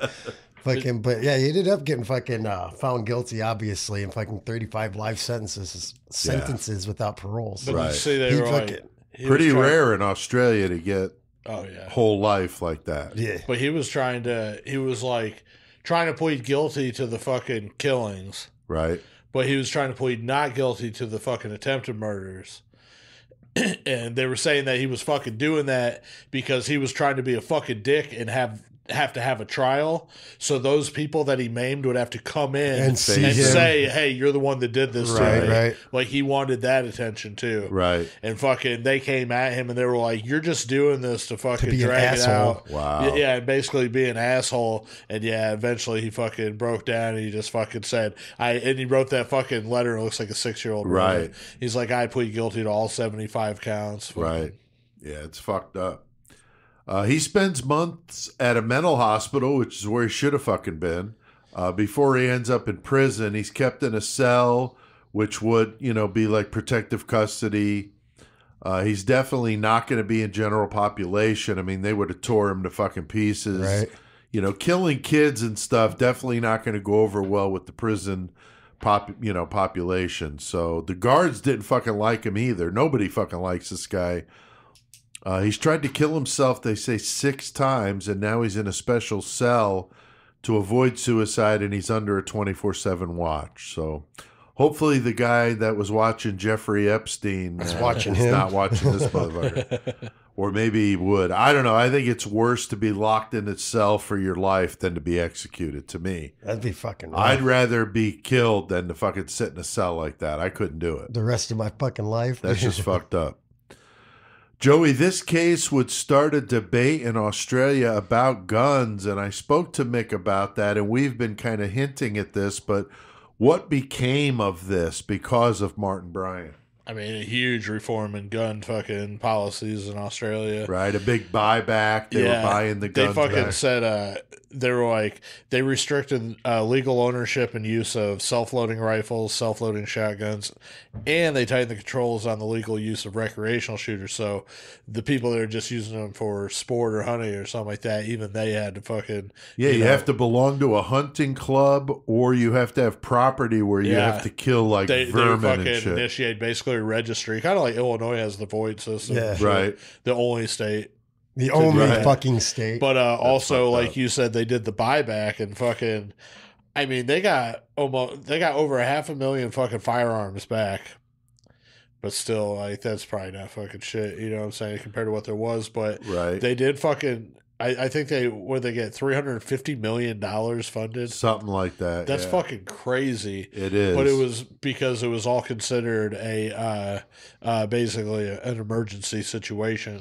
They started going through this like quickly after the shoot. Like within 2 weeks, they started fucking going through all this shit. Yeah, people were really taking advantage of it, you know. You also can't display them in your house. They have to be kept in a locked safe. I mean, it's pretty serious. So it's a much different situation. And of course, this would be their worst mass shooting, which is when this kind of stuff typically happens. People are very passionate about it.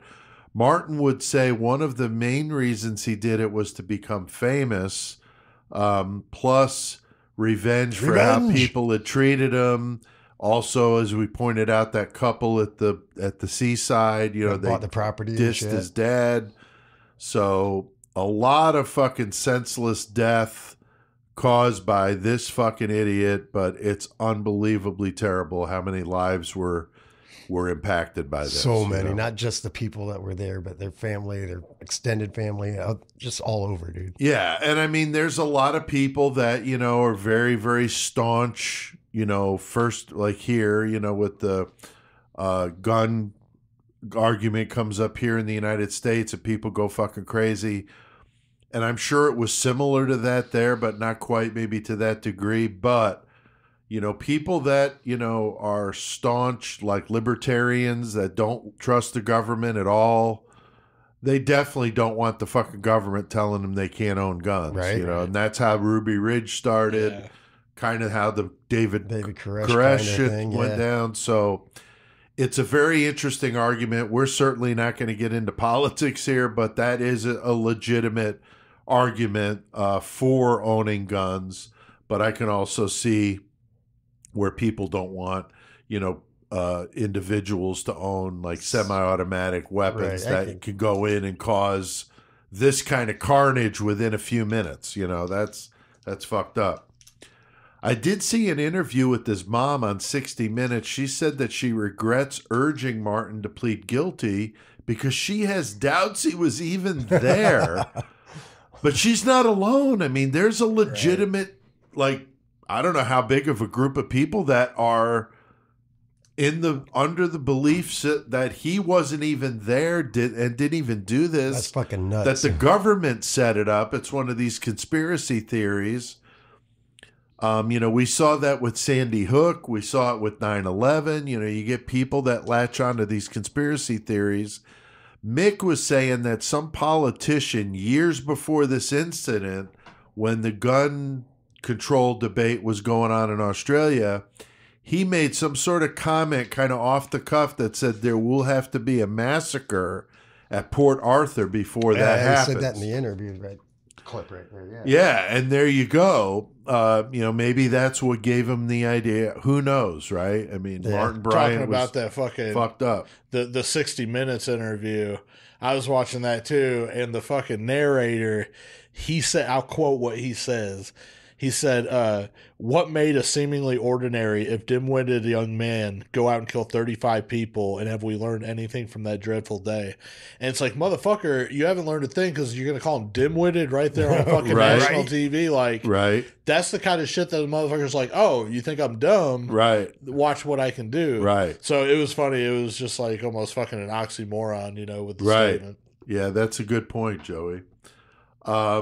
So, you're going to get the conspiracy theories with this one for sure if you do any digging into this stuff. Chris, Joey, anything to add to the Port Arthur massacre?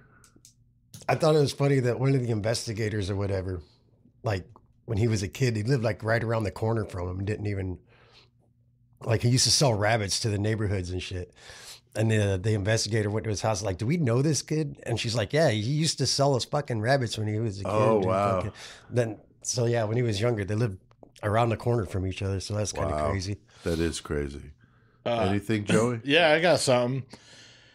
So whenever I don't know why it didn't dawn on me. It literally dawned on me today. And I was like, holy shit. I was like, Rick Ring, our fucking faithful listener, I was like, he's from Hobart, Tasmania. Hell yeah. I was like, and he's around my age.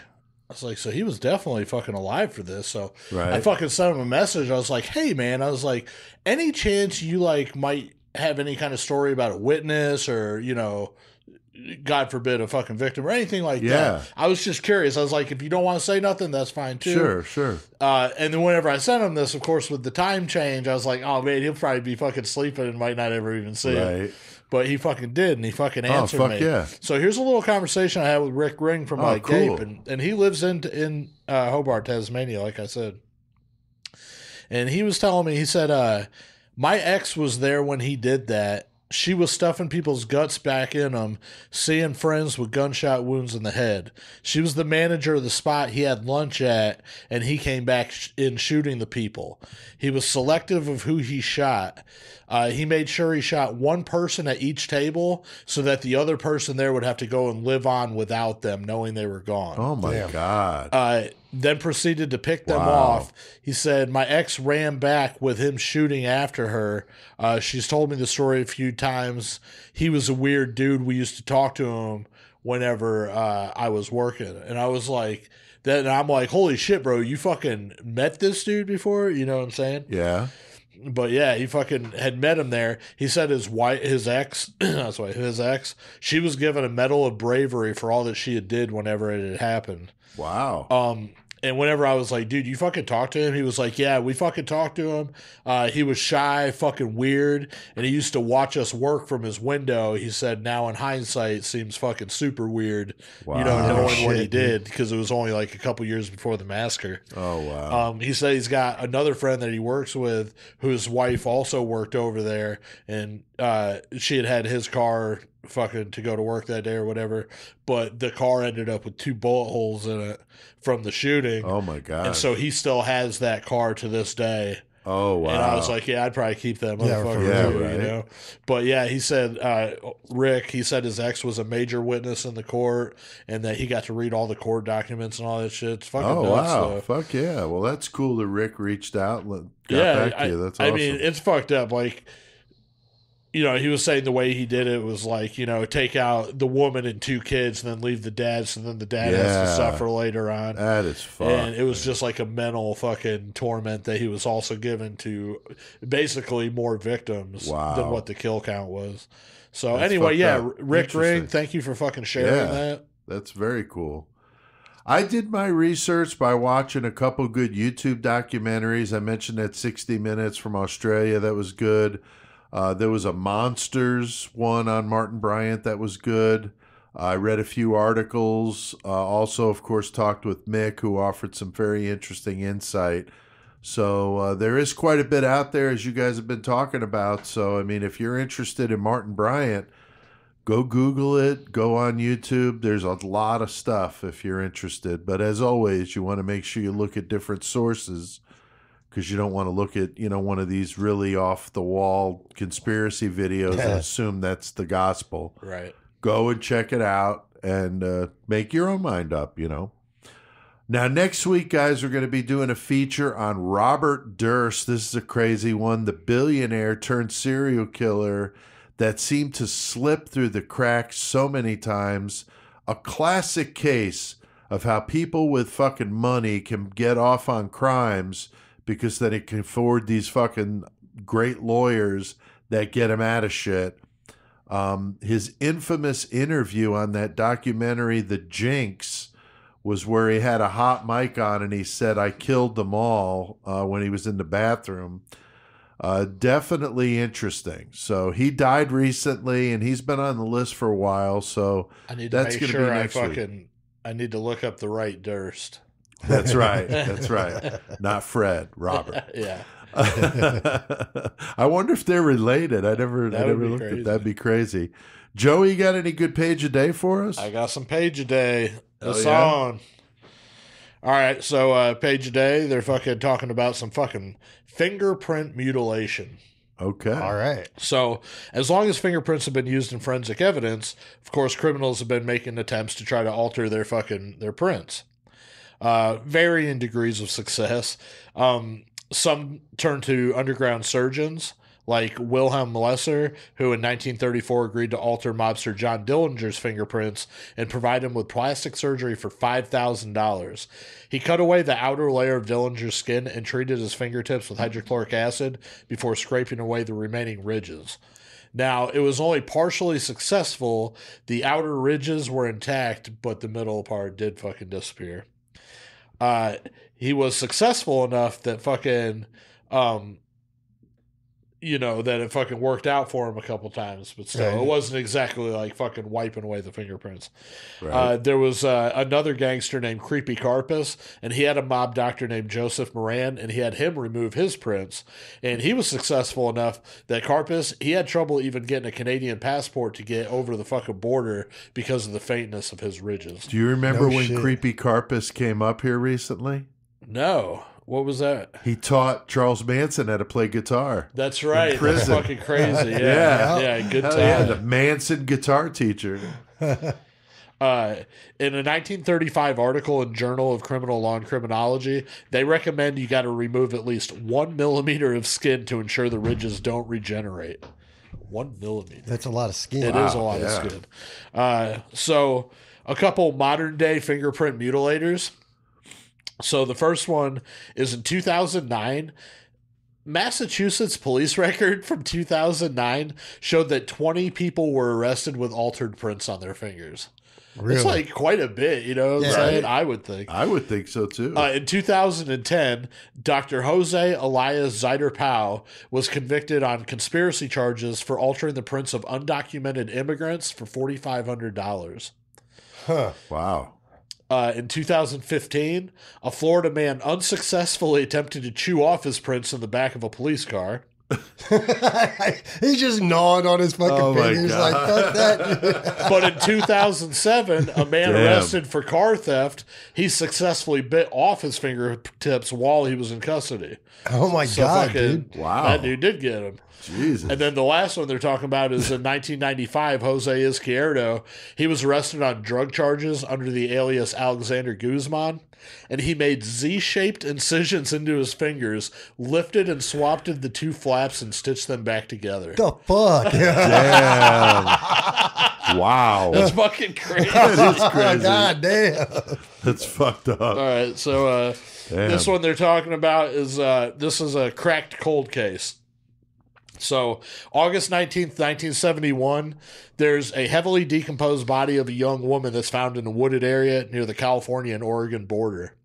Her body's partially covered with debris, and she has a decomposed map of the Northern California camping facility in her back pocket. It's believed she was murdered, but there was no clues to her identity or the identity of a possible killer. So she was known as Jane Doe, Josephine County 71940, until 2004, when forensic artist Joyce Nagy, she completed a clay facial reconstruction, and she named her Annie Doe. Huh. Now, this proved prophetic because on March 12, 2019, Annie Doe was identified as 16-year-old Anne Marie Lehman, who her family called Annie. So that's pretty trippy. Yeah, that is weird. But they used her DNA in the fucking DNA Doe project and finally found a sister that was in Washington State where Lehman was born and raised, and she provided a DNA sample, and then they fucking ended up solving that one. So crack that. It's one of the oldest fucking cold cases to be solved at almost 50 years cold. Damn. Wow. That's fucking awesome. That's cool. DNA, man. It'll get you. I got 2 more from Page a Day, and I'm actually going to do them in the opposite order. I'm going to do, this one's today's actually, because it's about the March of Ides, so that fucking makes sense. It is the March of Ides right now. Ides of March? Yeah, Ides of March, yeah. So, the March of Ides. Yeah. March of Dimes. So, before the Julian calendar, the most influential reform made by Julius Caesar during his Roman reign, Romans referred only to 3 fixed points of the month, the nones, the ides, and the calends. So the ides, the 13th for most months, but the 15th in March, May, July, and October, they were associated with the Roman god Jupiter, and each month on the ides, the high priest would lead the Ide sheep down the main road to the citadel where it would be sacrificed. The bloody history of the Ides of March is best known for the assassination of Julius Caesar, of course. Yeah. With 60 conspirators hoping to dispose of the dictator and restore a Roman Republic. Of course, that plan fucking backfired because the Ide sacrifice plunged Rome into 20 years of civil war that ended up with Caesar's fucking grandnephew Augustus being declared Roman emperor anyway. Right. So that was the Ides of March, which that was today. Interesting. Okay. And then I got one more, and I'd save this one for last also because it's fucking Australian, and we're talking Australia. Beautiful. So they're talking about a couple places in Australia and a couple of the fines that you can get there. It's pretty fucking crazy. So if you're in New South Wales, drivers can be fined 2,200 Australian dollars or 1,500 US dollars for not taking enough care to avoid splashing mud on public bus passengers. Wow. So if you drive by and splash with the motherfuckers, you can get popped. God damn. Wow. Now, Victoria over there in fucking Australia, they got a few things that are pretty crazy. It's illegal to fly a kite to the annoyance of any person in public. The fine is 777 Australian or 550 US dollars. Holy shit. So don't somebody piss just somebody complains off. Yeah. that you're flying a kite. Yeah. What the fuck? Singing an obscene song in public can attract a $1,500 Australian or $1,100 US, 2 months imprisonment with increased fines and sentence time for repeat offenders.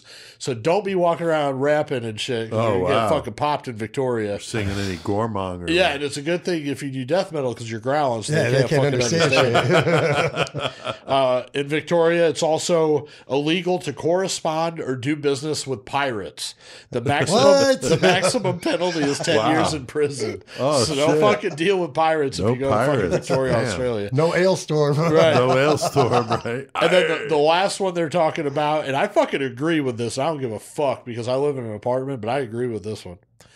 It is illegal to make noise with a vacuum cleaner between 10 p.m. and 7 a.m. on weekdays and 10 p.m. and 9 a.m. on weekends. Oh, wow. Police can direct you to stop making the noise for 72 hours. A breach of their order carries a fine of up to 18,600 Australian dollars or 13,000 US. Jesus Christ. With an extra fine up to 5,000 Australian dollars per day for continuing noise violations. Holy So shit. be careful if you ever go to Victoria. I guess. Don't go I guess. vacuum in the middle of the night. I'll have to ask Sean about this down there in Melbourne. That's where he's at, man. Yeah. That's crazy. So there we go. Page All a right, day. page a day, man. Gotta love it. All right, guys. Well, I think we have done our fair share of murder tonight. So I think I hear some metal. I think it's about time to do something, Joey. What the fuck do we need to do? Let's get hard metal on. Just because CK has passed on, he's not done educating the masses. CK will forever be the great metal motherfucker. We're here to stomp poser ass and eradicate the planet of their kind. CK has passed the torch to us, and we will forge the fuck on. In CK's name, we will bestow metal knowledge upon all of you. Metal. All right. This segment will always be dedicated to the great metal motherfucker. So, CK, Long Chris, CK. I am passing you the horns. Pass them horns. So you got the horns tonight. We are recording. We're going to try it again. We had some issues last week with this. We're going to try it again. We're going to record the metal segment here for our YouTube channel. So, Yeah, hi. Hell yeah. So thank you for tuning in. Chris, and you got the horns, which means you picked the topic for the metal segment tonight. Yeah, So what you got? I decided to do Alestorm because they like to do something I like to do that I'm not doing this month, as Joey mentioned. They like to drink. But, Alestorm, not Hailstorm, fucking Scottish band that formed in Perth in fucking 2004 as originally named Battleheart. And they were put together by a dude named Christopher Biles and Gavin Harper just as a studio project, and they recorded some like demos or whatever, and they sent them into Napalm Records, and Napalm Records like picked them up pretty much immediately, and that was in 2007, and then they had a song called fucking Heavy Metal Pirates that just like kind of blew up, so that's when they changed their name to Alestorm, and they kind of took on the moniker of pirate metal, like as the big success they had with that song. They just like went with the whole pirate theme. Like, fuck That's it. cool. This is just going to be us now. They better not play in Victoria. right?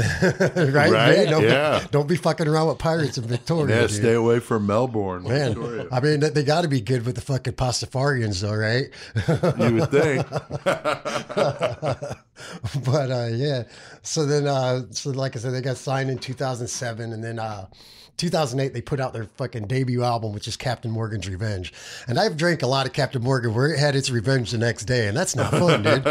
Woo, that sucks, dude. But fucking Make it happen. that captain will get you, dude. Fuck. But they had some pretty badass songs. Like some of their song titles are great. Like they got fucking song called Witches in Mead or Wenches in Mead. Fucking just like pirate shit. Let's go fucking raid a fucking tavern and fucking wench, give me a fucking ale or whatever, dude. Hell yeah, dude. And then in 2009 they put out Black Sails at Midnight.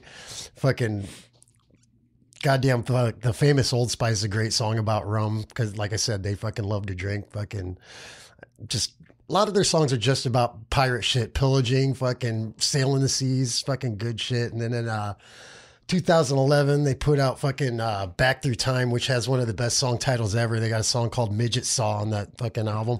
The only thing I can imagine is like it's like a big chop saw, but it's a regular chop saw because you're cutting midgets and not big people. Oh, wow. So, but I don't know, dude. But fucking in 2014 they put out Sunset on the Golden Age, which has fucking great songs, fucking Mead from Hell. And one of my favorite songs, Drink, dude. I love the song Drink. That's all they want to do is Drink. Dude, just drink. And they got a song called Hangover that goes along with that Of album. course. So Drink, Hangover, fucking fun times. And they put out fucking 2017, No Grave But the Sea, which had fucking Fucked with an Anchor, which is another great song. Fuck you with the fucking anchor. It's fucking good shit, dude. I love it, dude. And fucking Rage of the Pentahooks. All I can imagine is like pirate hooks and a pentagram. That's what I'm going with? Rage of the Pentahooks. So seems like a fun time. Fucking just blood dripping off and shit. Fucking. And then Curse of the Crystal Coconut came out in 2020. Fucking awesome songs. Fucking Zombies Ate My Pirate. Like, all right, cool. Fucking zombies versus pirates. The fucking zombie ate it. Fucking hell yeah. And the fucking the pirate metal drinking crew, which is a fucking fun ass. Yeah, that's song. the one I think the song that I picked. Dude, fucking good shit, man. I love it. And then just this year in January, they put out Seventh Rum of a Seventh Rum, and fucking Nice. fucking good fucking ass fucking album title right there. And all their fucking artwork is fucking awesome shit. It's like fucking think of what's the fucking what the one guy's name in fucking that Johnny Depp pirate movie, fuck, with the fucking octopus face, kind of like a lot of them are kind of like that and shit, dude. But yeah, fucking one of the fucking song titles. I haven't heard a lot of the new one really so far, but like Piss Wank Tits. What the fuck, dude? Okay, that's a great song title. Yeah, I dude, mean, but with fuck. everything so serious and metal, it's kind of fun. yeah, Like, that's dude, why I it's used to like to listen to the fucking great Mentors shit. now and then. Just goofy shit, you know. Yeah, they had a couple different lineup changes throughout, but right now the current lineup is Christopher Biles, who originated the band, on fucking lead vocals and guitar, so he's got the guitar going. Gotta love Nice, it. like First Jason. Yep. Gareth Murdoch on bass and backing vocals, Peter Alcorn on drums, Matei Boder on guitar and backing vocals, and then Elliot Vernon on keyboards, and he does like the not clean vocals, the growly vocals and the screams and shit. So they're fucking just a fun ass fucking band to listen to. If you fucking cool. out there just want some drinking music, party music, throw on some fucking Alestorm and drink up and have a good fucking time, man. Very cool. All right. That's awesome. I got a lost classic for us tonight, guys. I know we've talked about this CD before. Let me ask a couple things about Alestorm. Oh, yeah. Go ahead. With Alestorm, is that the band that did the 99 bottles of beer that we listened to? I don't think so, no. You know what I'm talking about. Yeah, like fucking... We listened to the whole thing. The whole thing, it was like forever. No, that's not that band. I can't remember. And then, what was the other thing I was going to fucking say about them? Oh, the fact that you just did Alestorm and you're not even drinking. Yeah. Are you fucking... Have you been overcome by poser guys, bro? 3 weeks, no drinking, man. Holy shit. Nope. Not overcome by poser guys. Shit. I went to the gym last night too. Fuck. Oh, yeah, I saw something about that Courtney had been to the gym, and I thought, wow, that's... Hell yeah, dude. That's cool, dude. Good for you.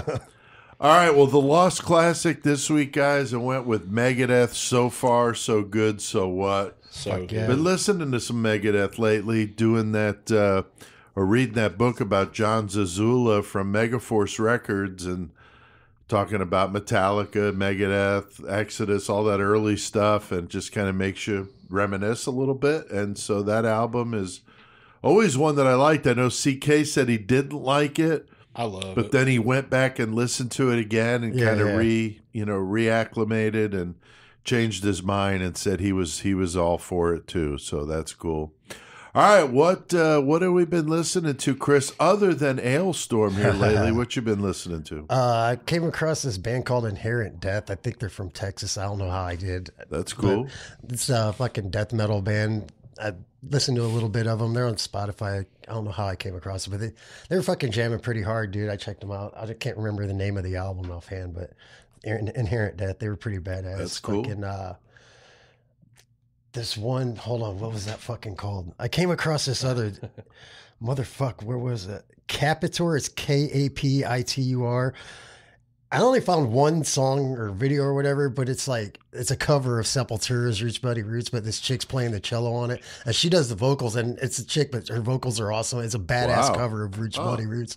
I don't know. I just come across random shit like that and fucking check it out. Fucking that's cool. Lately.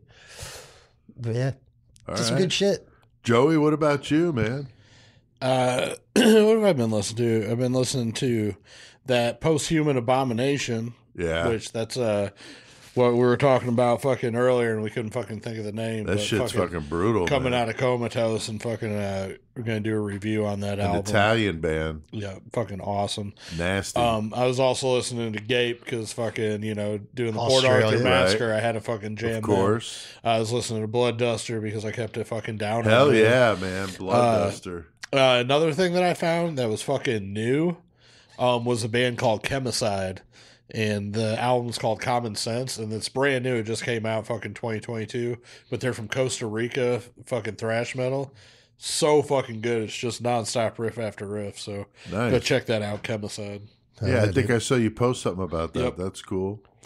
I've been listening to that Flayed Disciple, that UK death metal band, A Hell in Living Flesh. Is the EP. I checked that out. It's fucking, I liked it. Christ, man, so nasty. Schizophrenia, Recollections of the Insane. I've still been jamming that. And then I stumbled on a band that I actually saw, I think it was on a Flayed Disciple flyer. The band was called Bonded by Blood. They had a couple different singers, but the latest singer I really like. And the band Bonded by Blood? Yeah. They're decent. The album was called The Aftermath. Very, very cool thrash stuff. It's definitely, they admit they named themselves after the song and album by Exodus. Oh, yeah. Gary Holt was interviewed about it. He said he thought it was cool as hell. Yeah, thank you. It's an he honor. was honored that a band would want to name themselves that, so I think that's cool. So I've been jamming that stuff and just listening to a lot of metal lately, just good shit. Thanks to Steve from Comatose Music for sending Imperative PR our way. They were the ones that sent the press release for Flayed Disciple, and the one that Joey, that you mentioned, they sent that as well. I posted my review of the Flayed Disciple EP on our Facebook page. So, yeah, if you want to, check out our reviews, Joey's going to do one on that Post-Human Abomination. Oh, yeah. And I did one on the Flayed Disciple shit. I mean, hey, we just weigh in and say what we think about the albums. If we like them, we'll review them. So bands, if you want to send us your stuff to check out, get a hold of us. You could contact me at pete@murdermetalmayhem.com. There's no guarantee we're going to play it, but we'll check it out. And, we'd love to have more bands contact us to play your music, to do interviews or a review. Get people noticed a little more. Yeah, all the above. So we've always said, I mean, Chris and I from the beginning, hey, we love to support the underground bands. So any band, doesn't have to be bands that people know about. I mean, we prefer the underground stuff personally. You can send it the old school way if you want to Murder Metal Mayhem, P.O. Box 554, Hayworth, Illinois, 61745. And if you want to throw some stickers and other swag in there, that's always cool. We'll put it out on the table. We need some more stickers for our table. We do. We always need more stickers. So bands, send us it's like a Taylor Swift stickers. Song in here. And send us some Pop-Tarts, okay? Yeah. We eat Pop-Tarts when we're in metal. That's why you see the Pop-Tarts and stuff out here. So, all right, with so much new music coming out, I mean, the pandemic, that's the one good thing about it is a lot of bands hit the studio. You got new Destruction, Decapitated, Evil Invaders, fucking Creator. There's so much new stuff coming out. So we always keep our ears open for new releases and try to pass that along to you guys. Now, Joey, you got the horns next week. What's your plan for the band you're going to do next week? My plan is not to give out any information right now. Okay. I'm not going to let it be known because I'm pretty sure I know what it is. I'm trying to fucking correspond with a fucking interview that I'm doing. Right. So I'm going to leave it at that. But regardless, you'll get a good band from me. It's going to be week. brutal. Yeah. I mean, obviously. Yeah, one way or another. Yeah, that's cool. And also, speaking of brutal, we're going to have Bonesaw and Josh from the death metal band Murder Complex in here. They have, we're going to be doing our April Fool's episode on the Church of the Flying Spaghetti Monsters. Dude, you know what's fucked up about that? We were talking about that last weekend, and for some reason it was stuck in my head that we were doing that this week. So I did like 3 days of research on and then I'm like, wait a minute, this ain't even what the fuck we're doing, dude. And I was going to tell you guys, you need to bring your own colander. Oh, yeah, you. dude. Okay, Yeah. so make sure you I'll wear bring a spaghetti, colander. bro. Yeah, hell yeah. So that'll be fun, and they're going to be in here with us. That's the week of April 5th to do that. So they're going to be playing. We're going to be playing some new music from them. They actually released the album early. He said, "Fuck it," just released it. Was supposed to come out April 1st, but he released it already. So New Murder Complex. You can get those guys on Facebook, and I'm not sure where else that. I think it's available on like it's through DistroKid and all that, so probably like Apple. You can probably I think you could stream it if you want to. But yeah, buy the physical copies from those guys. That's always good. All right, the 666 Club, we've talked about it. It's our Patreon supporters. You go to patreon.com/Murder Metal Mayhem and you could join up. Get them perks. You get that Manson family episode. All these interviews, Joey, we talk about available to them. Yep. I mean, when I say you get them right away, you guys know, I mean, I'm finished with the interview and like 15 minutes later, you're getting it. Right. I'm doing them like you get right them the same now. time me and Joey get them. So yeah. So, I mean, you're getting this shit right away, all unedited, full of interviews. You're getting all of it. So even just that, but you get the episodes early, 10% off merch. And I can't wait to roll out this new website. I got the web guy gearing up. I've got him all the logos and all the stuff I want. Store. And so after April 1st, he's going to start working on it. So once that new web store comes out, I'm going to have it set up where you can use your 666 Club discount so you can get your merch with a little bit of a discount on it. So that's cool. All right, well, we have done plenty of metal tonight. Yes. So, Chris, what the fuck do we need to do? Let's get our mayhem on. Fuck Right? yeah. Mayhem. God damn it. We are the pirate metal drinking crew. We think you're dumb and we hate you too. We are the pirate metal drinking crew. We don't give a fuck. We think you all suck. We are the pirate metal drinking crew. We think you're dumb and we hate you too. We are the pirate metal drinking crew. We don't give a fuck. We think you all suck. Fuck you! Ladies, looking to spice things up a bit? Give us a call at Ramirez Escort Service, where no hole is sacred. Our escorts might have rotten teeth, but don't let that scare you away. Enjoy a Latino love connection at night. It's almost springtime, and that means love is in the air. Let one of our escorts tear your eyes out while you say you love Satan! Richard Ramirez Escort Service will brand your ass with a pentagram so you can show off that tramp stamp with pride. Call 888-I-LOVE-SATAN today and mention Murder Metal Mayhem and get 10% off a night with a degenerate, stinky, drug-addicted lover tonight who needs Netflix and chill when you can have pentagram and kill. Come on, ladies. You know you want it. Richard Ramirez Escort Service. Wow. Very sensual. I forgot there, all Chris. about that shit. I know. We do so many of those. It is funny when we haven't heard it in a while. Richard Ramirez Escort Service commercial. Thank you, Chris. And before that, Alestorm and the song Pirate Metal Drinking Crew. Fuck Good yeah. stuff. Yeah, just cool drinking music, just having some fun. Nothing wrong with that. Like dance to it. Does anybody have any mayhem to share tonight? I do not. I got a couple pieces of mayhem. All right, go Shit, ahead. yeah. One of them, both of them are pretty quick. The first one, I've done this before, but today was another day. Now, at my apartment, I don't fucking get people that fucking knock on my door or ring my buzzer. randomly. Fucking Right. I know somebody's coming over because I fucking talk to them and text them. Now, today, I'm fucking at home because I didn't have to work today, and my landlady, she's in the apartment upstairs because the people that had lived up there had fucked up the apartment and fucking dipped out. So they were up there fixing it and shit. So I'm sitting there on my couch getting ready for the episode tonight, and all of a sudden I hear a fucking knock on my door. like, what the fuck is this? And I'm like, okay, well, it's probably my landlady, you know what I'm saying? Fucking, so Right. I open the door, and the motherfucker's sitting there with a goddamn clipboard. And I know what these motherfuckers do. They walk around trying to get you to show them your fucking Apartment electric and shit, bill. yeah. And, you know, right. you know Yeah, what I'm trying talking to about. Oh, yeah, You I know, know what you're fucking talking about. jagoffs. I fucking hate them dudes. And they're Yeah. the only ones that ever ring my shit, so I fucking get frustrated. So I just fucking look at dude, and I'm like, bro, I'm like, you know I do the same thing as you do. I work with you, right? I was like, I work. Get the fuck out of Yeah, here. I was really. like, I work for the same company. Why do they got my name on the list? And he was like, oh, who do you work for?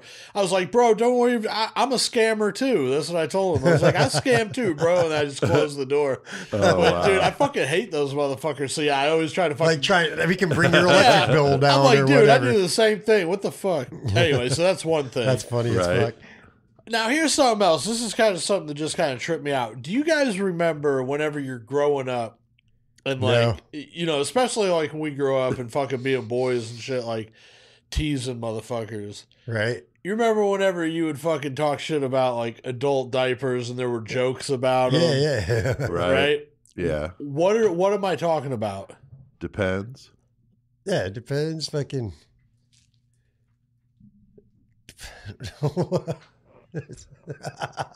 There's Wow. no S on depends. No, it's just a depends. My whole life, I've said that's depends, and every joke I've ever It's heard always had the S on is the end. depends. But it's just And depend. I saw somebody fucking post something about that the other day. I had to look it up, and it's just called depend. Wow. That's fucking okay. crazy. Yeah, it's always been depends, Every joke man. I've ever seen is depends. Yeah. It's like that Interesting. joke, what's old lady Wow. crotch smell like? It depends. Exactly. So anyway, I thought that was some crazy shit. I share that with our Yeah. listeners. It's That's fucking funny. depend. It's not depends. It's depend. Okay. So every time you hear the joke, know that that's Right.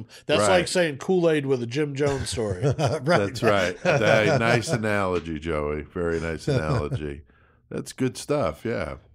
All right. Well, we have a good killer cage match tonight, and we're recording this segment. We thought we recorded the metal segment, but the record button wasn't pushed. I don't know what happened there. So we're going to try it again here in Mayhem. And go fuck yourselves. Right? You ain't recording shit. Killer cage match tonight. We have our, listeners pick. We got 75 killers we came up with, 75 objects for them to fight with. And Chris, our listeners go on our Facebook page and we get them to come up with some random numbers. Yeah, our numbers this week, once again, fucking Trash Dick Gummo Wall Bacon, fucking Ray McFalls, and Nicole Graves Anderson. So thank you all again for fucking participating and giving us these numbers. Fuck Hell yeah. We got a good one tonight, though, fighting to death in a cage. Joey, a very interesting, the fucking uneven matchup. The little old man that likes to grave rob and shoot bartenders. Fucking Ed Gein, he'll tie you up.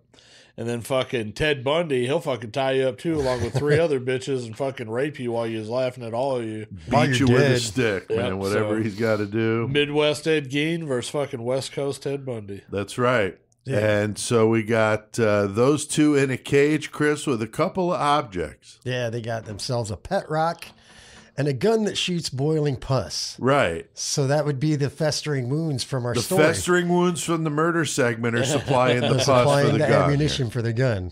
Boiling pus. Yummy. That is fucking nasty. And the variable is a transgender prostitute after drinking a 12-pack of Mickey's. That's fucked. So, that'll be interesting. So, Chris, what do you think here? We canceled. got Ed Gein. We're canceled. Ed Gein and Ted Bundy fighting to death in a cage with a pet rock and a gun that shoots boiling pus with a transgender prostitute on 12-pack of Mickey's. So, like, Ed Gein's going to see fucking goddamn Bundy's victim laying there and fucking just take the skin off of Bundy's victim. Now, Gein's fucking dressed as a corpse, which turns Bundy on because it's an animated corpse. He's like, wow. Shit, dude, live action death. So they're kind of fucking Bundy's over there fucking trying to rape Ed Gein. Ed Gein ain't about it. So he grabs his pet rock, his trusty pet rock, because he's lonely. Of course he's got a fucking pet rock. Okay. Fucking, he just fucking starts smacking fucking Bundy over the fucking head with it. And fucking Bundy grabs the fucking boiling pus and fucking shoots fucking Gein in the face with the pus, so it's dripping off his face. And since Bundy likes to sleep with dead people, there's always pus. So he's even turned on more, licking the pus off of Gein's face. God. Meanwhile, the fucking goddamn transgender prostitutes fucking sipping on them Mickeys, fucking drunk, and fucking Bundy's gonna fucking kill her and give fucking Gein more fucking skin to wear. But I think fucking Bundy in the end fucking just takes out Gein because he's just a weak old man. Not that Bundy's super strong, but I'm gonna give it to Bundy in the end, just fucking taking Gein out and then fucking his corpse too. Okay. Wow. Joey, what about you, man? It's like fucking the rabbit and the hare. I think that fucking Bundy's gonna fucking be a little fucking, thinking he's a little bit fucking better off than he is and has a bigger advantage. He's going to underestimate old Eddie Gein. Yeah. So what Ed Gein's going to do is he's going to fucking slip in and he's all low to the ground because he's a short old man. And he's going to grab that rock, come up and fucking slam it across fucking Ted Bundy's forehead and knock him the fuck out. Then he's going to go over with the rock and fucking bash that transgender prostitute because he has no idea what that is. Right, he is Ed scared. Gein's never seen no shit like that. That's a monster to him. Right. And definitely something his mom warned him about. That's so right. he Mom bashes always that, warned him about that. and then he takes the fucking body of the fucking transgender prostitute and starts cutting it up and then starts fucking putting it onto Ted Bundy and creating an altar of fucking body parts on Bundy. Oh, shit. Oh, wow. And he uses that fucking boiling pus to fucking as glue to fucking get the pieces onto Bundy. Oh, damn. So by the time fucking Bundy comes back to, he's some kind of John Carpenter mutated thing. Wow, like a glue gun with the pus? Yeah, and fucking man. Eddie Gein just sits there laughing and ends up bashing his face in, and Gein wins, underdog. Goddamn, drinking the Mickeys after he's done. Oh, you know, I mean, See, I'm wondering that if Mickey's are his what am I looking for? His fucking goal, like fucking reward. Yeah, his reward. Yeah, I wonder if Ted Bundy is going to get Celebratory distracted drink. with Yeah, there that you go. transgender prostitute because we don't know what she looks like, but Yeah.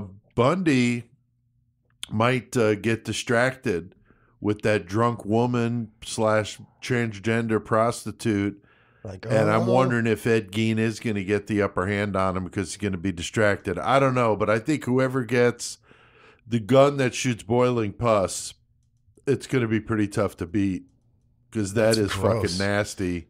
Ugh. Your face being showered in boiling pus, I think you're going to be pretty much over with at that point. None of that. So, all right. Well, very good. We love a little killer cage match, and thanks again to our listeners who contributed the random numbers for us. Yeah.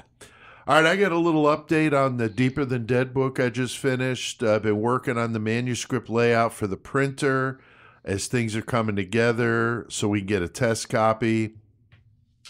This is the first time I'm doing color all the way through with the artwork inside from Bryant Usual.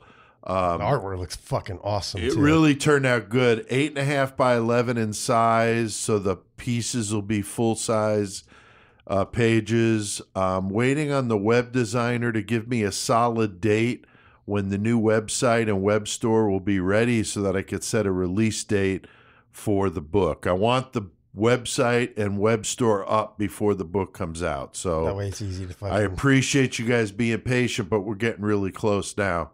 I will be starting the recording of the audiobook here in a couple weeks now that the weather has finally turned decent.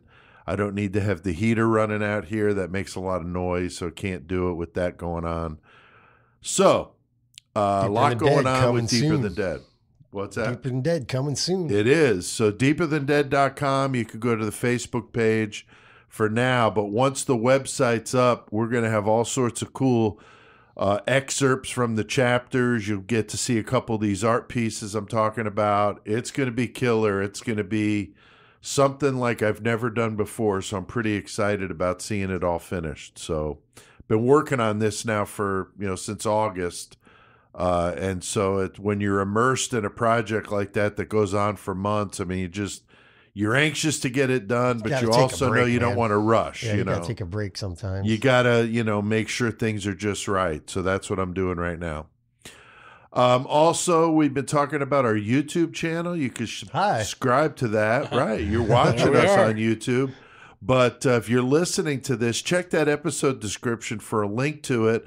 Or you could just go on YouTube and type out Murder Metal Mayhem and you'll find us that way, and subscribe so you get all the content notifications when we post stuff. We've been fucking trying to add more content all the time lately. We have been, right, yeah. Man. We were slacking. We're trying to get there, though. We're trying to get it to where it needs to be, and that's why we're doing this right now, recording a part of the show so you guys can kind of see what it looks like when we're doing these segments. So, all right, well, I think we have done plenty of mayhem tonight.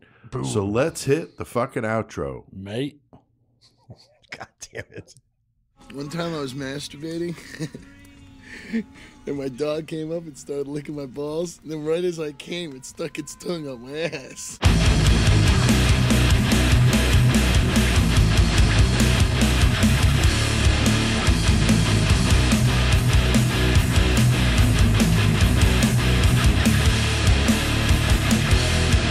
It's not for all days.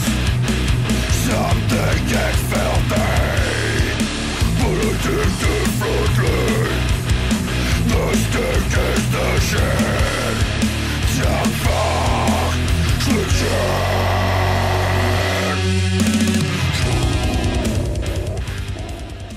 Fuck yeah, Joey. Fuck Who's yeah, that, man? Gape. Fuck yeah, some From fucking Gape. Tasmania. Hell yeah, they're from Tasmania. The song Rim Job Romance. The best kind of romance. Fucking special. So, all right. Rick Ring, of course, the singer for Gape, and he's a big supporter of us. So we wanted to throw him some love tonight. And with the Tasmania episode, especially Hobart, I mean, the same fucking town or city in Tasmania. So that's cool as hell. I gave him some good news today, too, whenever I was talking to him, because fucking... I had a package for him a while back, but whenever I went to the post office, they said Australia's not accepting anything that's not priority or whatever. So it cost me like $100 to send a small ass package. I was like, fuck that, fucking.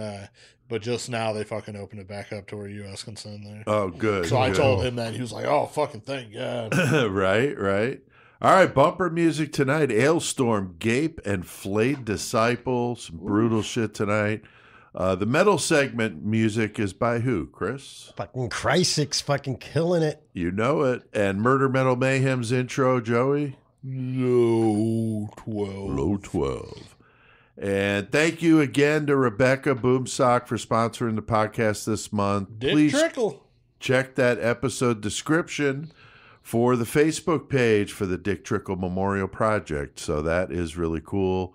And again, thank you, Rebecca, for helping out.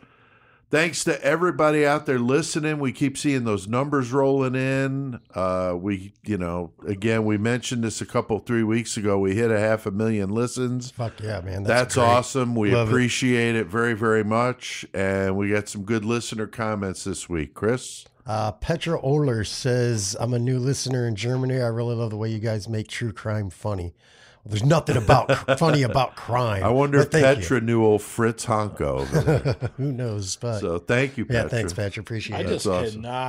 I cannot get used to. We're in the outro section and reading the comments, and Chris is just not slurring everything. Yeah, wow. Drinking water. Very scary. Joey, what about that next one?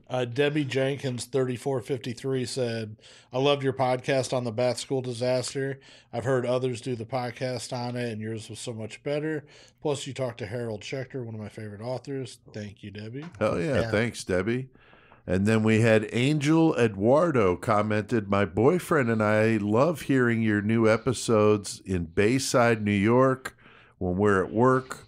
We loved your episode on the Station nightclub fire. So, yeah, that was a good one.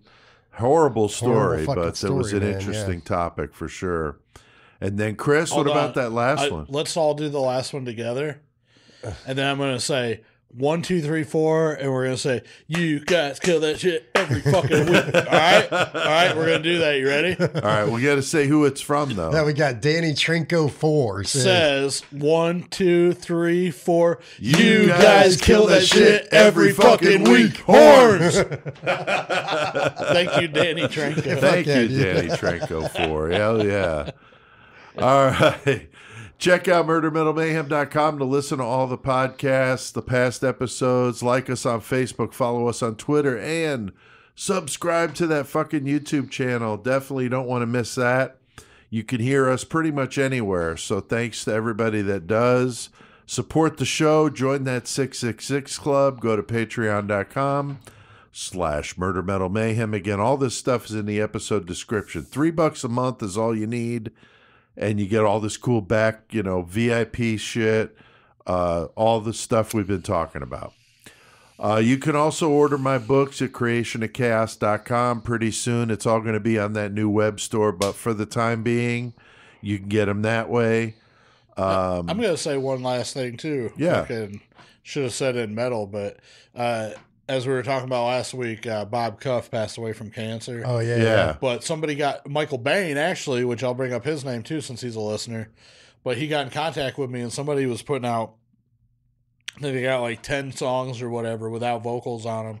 We're going to do it for like a tribute album for fucking Bob Shaw. Oh, cool. But yeah, I picked one of the songs today. I'm going to do Goremonger vocals over one of them. So yeah, Shit. Just wanted to give a shout out to fucking, we're going to do a little fucking that's tribute cool, for that. Michael. I'll keep people updated as we get closer. That's really cool, dude. That is really cool. All right, well, we can't let him go without hearing a karaoke song. Here's a blast from my past, so crank it up. And until next time, keep one foot in the gutter. And keep shredding shit in the pit. Mate. The world, the kingdom, toughest violence, and the violence shall take it by force. Reach out and touch fate. If we can't live in peace, then let's die in peace.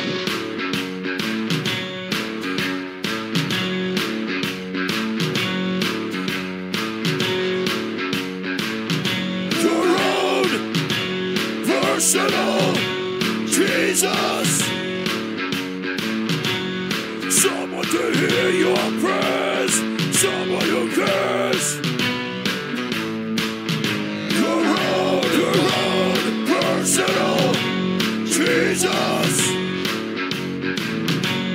someone to hear your prayers, someone who's there. Fuck yeah. One of those people on that plane is gonna shoot the pilot. I know that. I didn't plan it, but I know it's gonna happen. Feeling unknown and you're all alone. Flesh and bone by the telephone. Lift up the receiver, I'll make you a believer.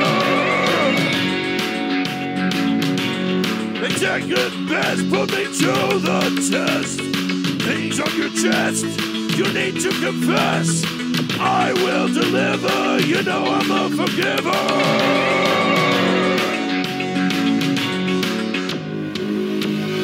Reach out and touch faith.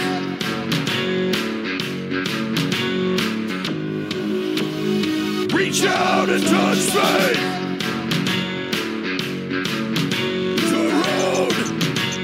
Personal Jesus. Someone to hear your prayers. Someone who cares. Your own personal Jesus. Someone to hear your prayers. Someone who's there. Fuck yeah.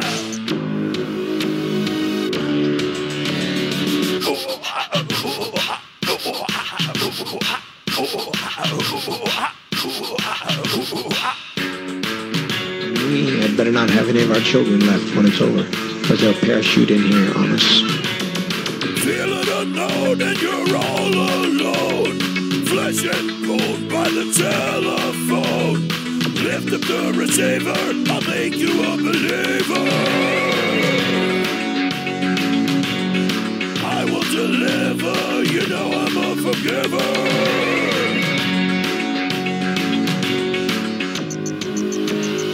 Reach out and touch her. After being so bewildered with many pressures on my brain, seeing all these people behave so treasonous, it was just too much for me to put together, but I now know what he was telling me, and it'll happen.